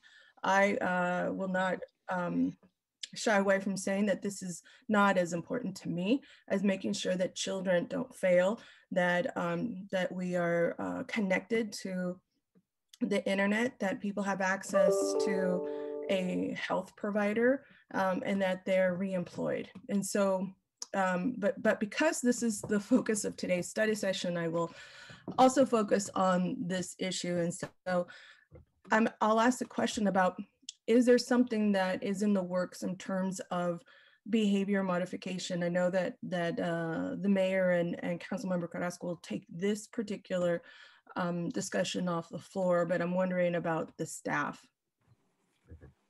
Yeah, council member, the roadmap that we showed, the 2021 roadmap, and the concept organization that Neil showed has specific references to kind of a communication, education, and enforcement branch or program or initiative, if you will. And I think we recognize the importance of that. It starts with communication and educating that attempts to lead to behavior modification. We start with education, make sure people are aware and they know what the right thing to do is. And then from there, you move into having consequences and enforcing if people don't kind of get the message, you know, don't mess with us, et cetera. It's on our roadmap. It certainly is going to be a significant resource investment to kind of take maybe what we've done in the past to limited levels to figure out what is kind of a full scope of a program that's really going to have impact and going to change behavior and going to have consequences and make it completely unacceptable to do dumping in our city. It's a big undertaking. It's a big undertaking because the departments that normally do the enforcement are engaged in many other things. There are many other things to enforce in our city. You're very aware of all of those other priorities that we're dealing with. It is on our roadmap. We do have to find resources to be able to kind of put a good program, campaign, and the enforcement mechanisms in place. And so that's something we would like to scope and then present to the council in the budget process for 21-22. That's kind of how I see us having the best chance to understand a program, and then what will it take to put it in place to ultimately get results. Right. And, you know, this leads me to what we already have in place, which is Beautify San Jose. And I think this is one of the best uses in terms of community that we've employed so far, because it's given us a tremendous amount of volunteer hours. It's given us a community that knows its own community and knows where to look and has the ear of their neighbors. And so they know where to clean up. And I was a bit disappointed to see that Beautify San Jose grants are on that column of suspended services at this point. Do you find that at this point, they're not providing as much? I know that I think that was suspended because most of the folks couldn't spend their grants, and you know that timeline was extended until the end of the year.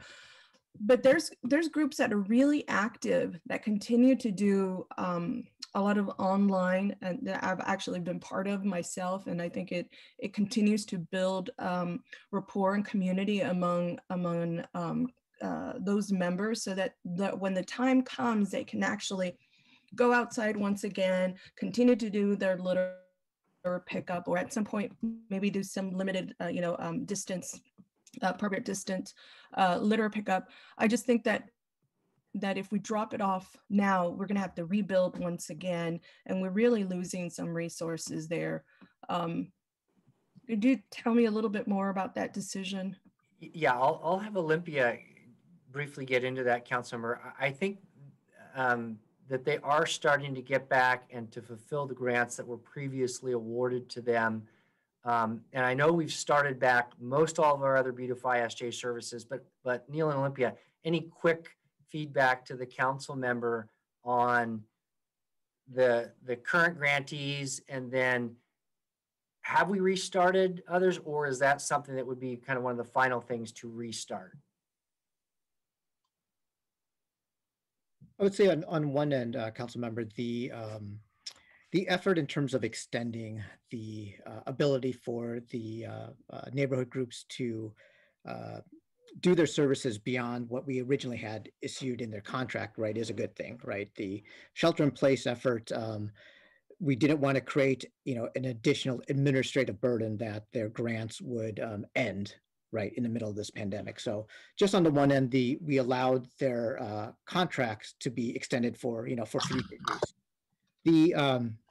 I think the effort of where we want to go in the future with the Beautify San Jose grants is definitely what we want to institute, going to into the next fiscal year. I think one of our challenges just across this entire system is the capacity of our staff that are managing that grant system, right? Here in Park and Rec, it's the grant teams is spread across both food, branch, department work, plus, all the other things that they're working on. And so our base philosophy was to try to minimize the administrative burden from the neighborhood groups, but we want to ensure that they have that ability to do their services. We want to make sure that they are doing it in a safe, and socially distanced manner. As you know, the California and the Bay Area were rapidly changing our statistics. So, we do want those residents to get out there and support our work. We want to make sure that it's being done safely and that we have, the ability to get them their grants and to get them their money to do their work. Olympia, do you have anything else you want to input? No. Thank you. Okay, so at this point, it sounds like the administrative effort is beyond the capacity of the staff as you're redeployed to do other things. At this point, the best thing is to put a pause on Beautify San Jose. That's what it sounds like. Yeah, the contracts that they have now, they're extended. They can continue to do the work. Getting the new year, right? Yeah, so we'll be watching that throughout the next 6 months to get into where we will be for the next fiscal year's effort. So if they haven't spent the money at the end of this year, which is less than a month, would there be a consideration to continue to have another extension? I would say most likely yes. I mean, our goal is to be very friendly to the services and the neighborhood groups that are out there. We don't want to continue to add barriers to this. Yeah, I really appreciate that. I think there's a lot that a lot of folks who've come together because of litter and trash, and then in that process have found companionship and and joined forces in other areas for advocacy, not just exclusive to trash and litter or the unhoused community, but primarily there's folks who have a neighborhood association like the ones along Thompson Creek, and they are there because of the unhoused community. They keep these issues really close to heart. They as you all know, one of the porta potties was stolen from Thompson Creek. I don't know how that happens. I don't know how that happens discreetly. But it happens nonetheless, and I know it was something that we actually, that group advocated. I advocated for it on their behalf as well, so that we could have that out there. Thank you for replacing it. When these things happen, there was one question that was kind of left I guess unanswered. There was the cleanup from a porta potty being stolen. I know this is very specific, but if you want, we can take this offline so we can find out a little bit more about that protocol. But in case this continues to happen around Thompson Creek, we know that the unhoused community there has been there for a really long time. I don't anticipate those folks going anywhere. That's basically their home. They've participated in keeping the creek clean, and from what I understand from the water company, Valley Water now, is that they're one of the most cleanest creeks in the city because of this. And so I think it speaks to this joint effort from the community with trash pickup and with the unhoused community. And I think it's something that really works. I just don't want to lose it. I know that you know this true, and I see you all nodding. And so I just want to make sure I advocate for that. I know that we had a couple of our community leaders on the phone from some of these neighborhood associations, and they sent us some messages saying, one of them was, you know, they have their kids at home, so obviously, you know, they have to school them, and some stuff was happening at home, so they couldn't stay on. But they want to let you know, and this is from the Evergreen Leadership Neighborhood Association, is that they want you to know that they continue to be a resource to you and want to remain that way. And you know, not too long ago, maybe about a month ago, they invited me, and we did this with, you know, of course, properly distanced. In a properly distanced way. They beautified an electrical box on the corner of Tully and White. And so, you know, they continue to do the work out there. Obviously, it's very much reduced because usually they're out there picking up litter on an ongoing basis. But, you know, everybody has to kind of revise what they're doing. So anyways, that is my pitch for Beautify San Jose grant, so that we can continue to do those things, so that our neighborhoods don't feel abandoned, and you know, it gives them the resources to continue to pick up the trash, to to do all the things that they do to keep each other motivated and supported. And so that's all I'll say about that, but that was important to me to put out there. The other thing that I was going to say, I really appreciate that you had this the new kind of information that details how the unhoused community is notified in terms of cleanup. And I wonder if you can make it a little more visual, in case there's some folks who can't read, or for whatever reasons are not able to read, that they could actually see, you know, from like 1, 2, 3 in a little visual that could facilitate that. I mean, I think it looks really, really great. You're always going to have folks like myself who are going to say, but one more thing, right? And so I apologize about that. I know that you've done a really great job already. And I know that we're really pushing you in terms of capacity here. This is just one thing that I wanted to make sure that in case there's some folks who can't read, and because of that, they might not comply. And then the last thing I just wanted to say was thank you.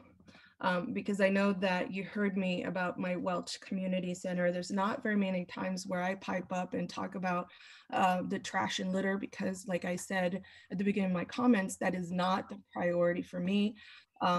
And even though I get a lot of folks calling in from our residents asking me to do something about this, my priority right now is supporting my community so that they can continue to be healthy, to continue to be connected to a medical provider, that their children are healthy, and that they're supported with some with our digital inclusion efforts, as well as childcare. And so, but I do want to say thank you for helping us with that. I don't ask for any clearance of our unhoused community lightly. I haven't done that with you. I haven't asked you to do that before. And I only asked you, and I advocated for this because these are areas that we're actually utilizing for our families on an everyday basis. And so I think, you know, that it kind of impedes the right of way for those families and the sense of security for those families who are who we're providing the service for, and they're trusting us with their children on an everyday basis. And so I really want to thank you for your support at the Welch Park Community. I won't say center because it's really a room. So the Welch Community Room. But nonetheless, I really appreciate that.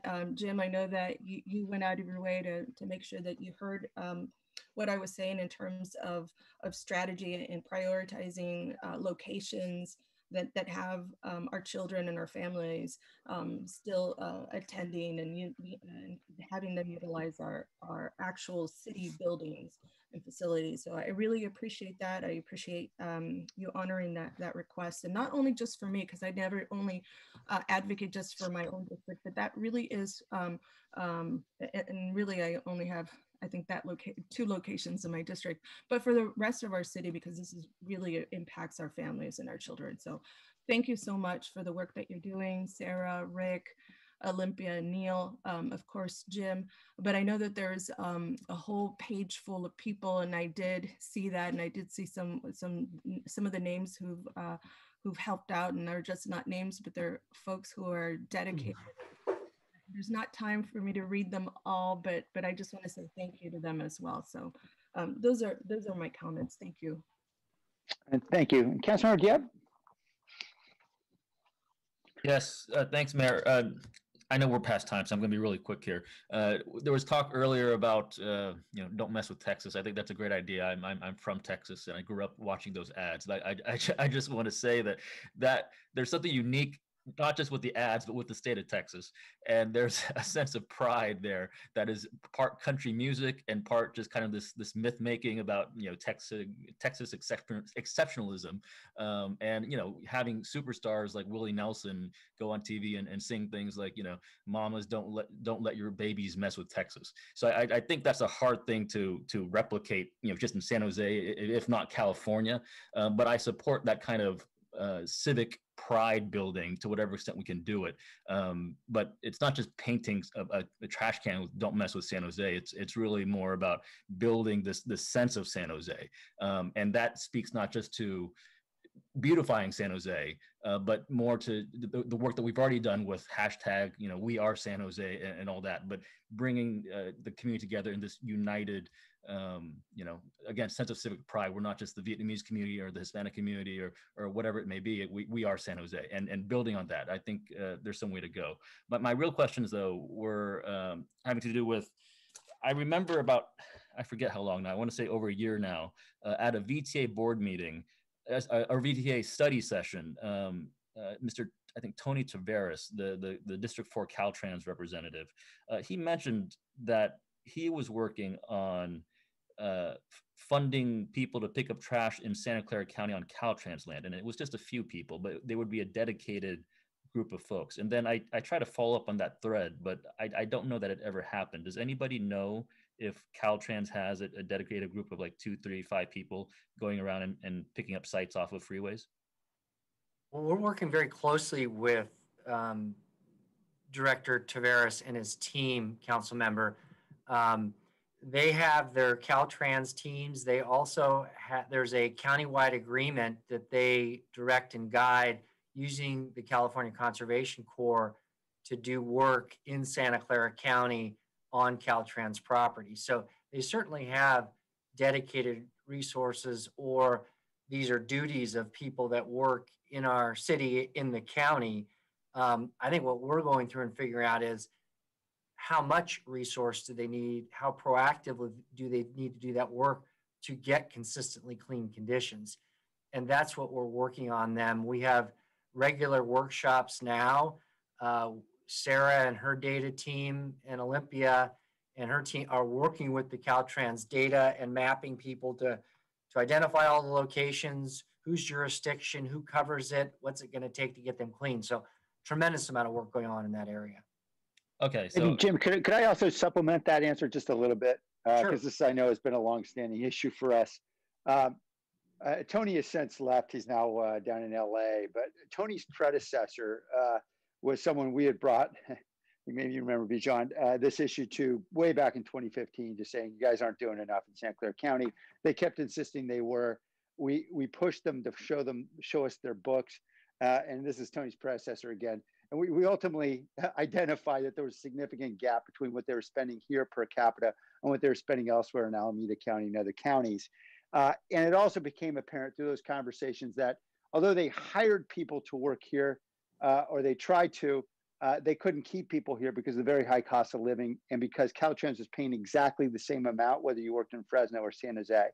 And so what really became apparent is they weren't able to even keep people working here, and they weren't devoting the resources anyway. And so many of us pushed, including Senator Bell and myself and others, and we pushed for them to sign deals with the Conservation Corps through the county, and ultimately as well with, I'm trying to remember, I think there was another organization, and then obviously to do a better job of getting folks here. And we were trying to literally help them hire people for the Caltrans staff and get them through the medical clearance and everything else. The bottom line is it continues to be a problem because as soon as they hire folks, those people understandably decide to relocate somewhere else where it's more affordable. And so we have an ongoing challenge with staffing. And I think it's just a monthly battle we have to fight. Okay, thank you, Mayor. Thank you, Jim. I guess that answers my question. I guess it didn't follow through with what I was hoping would happen, but it seems they have resources. So let's keep working with them and pushing. My second and final question is it has to do with the MasterCard for the Cash for Trash program.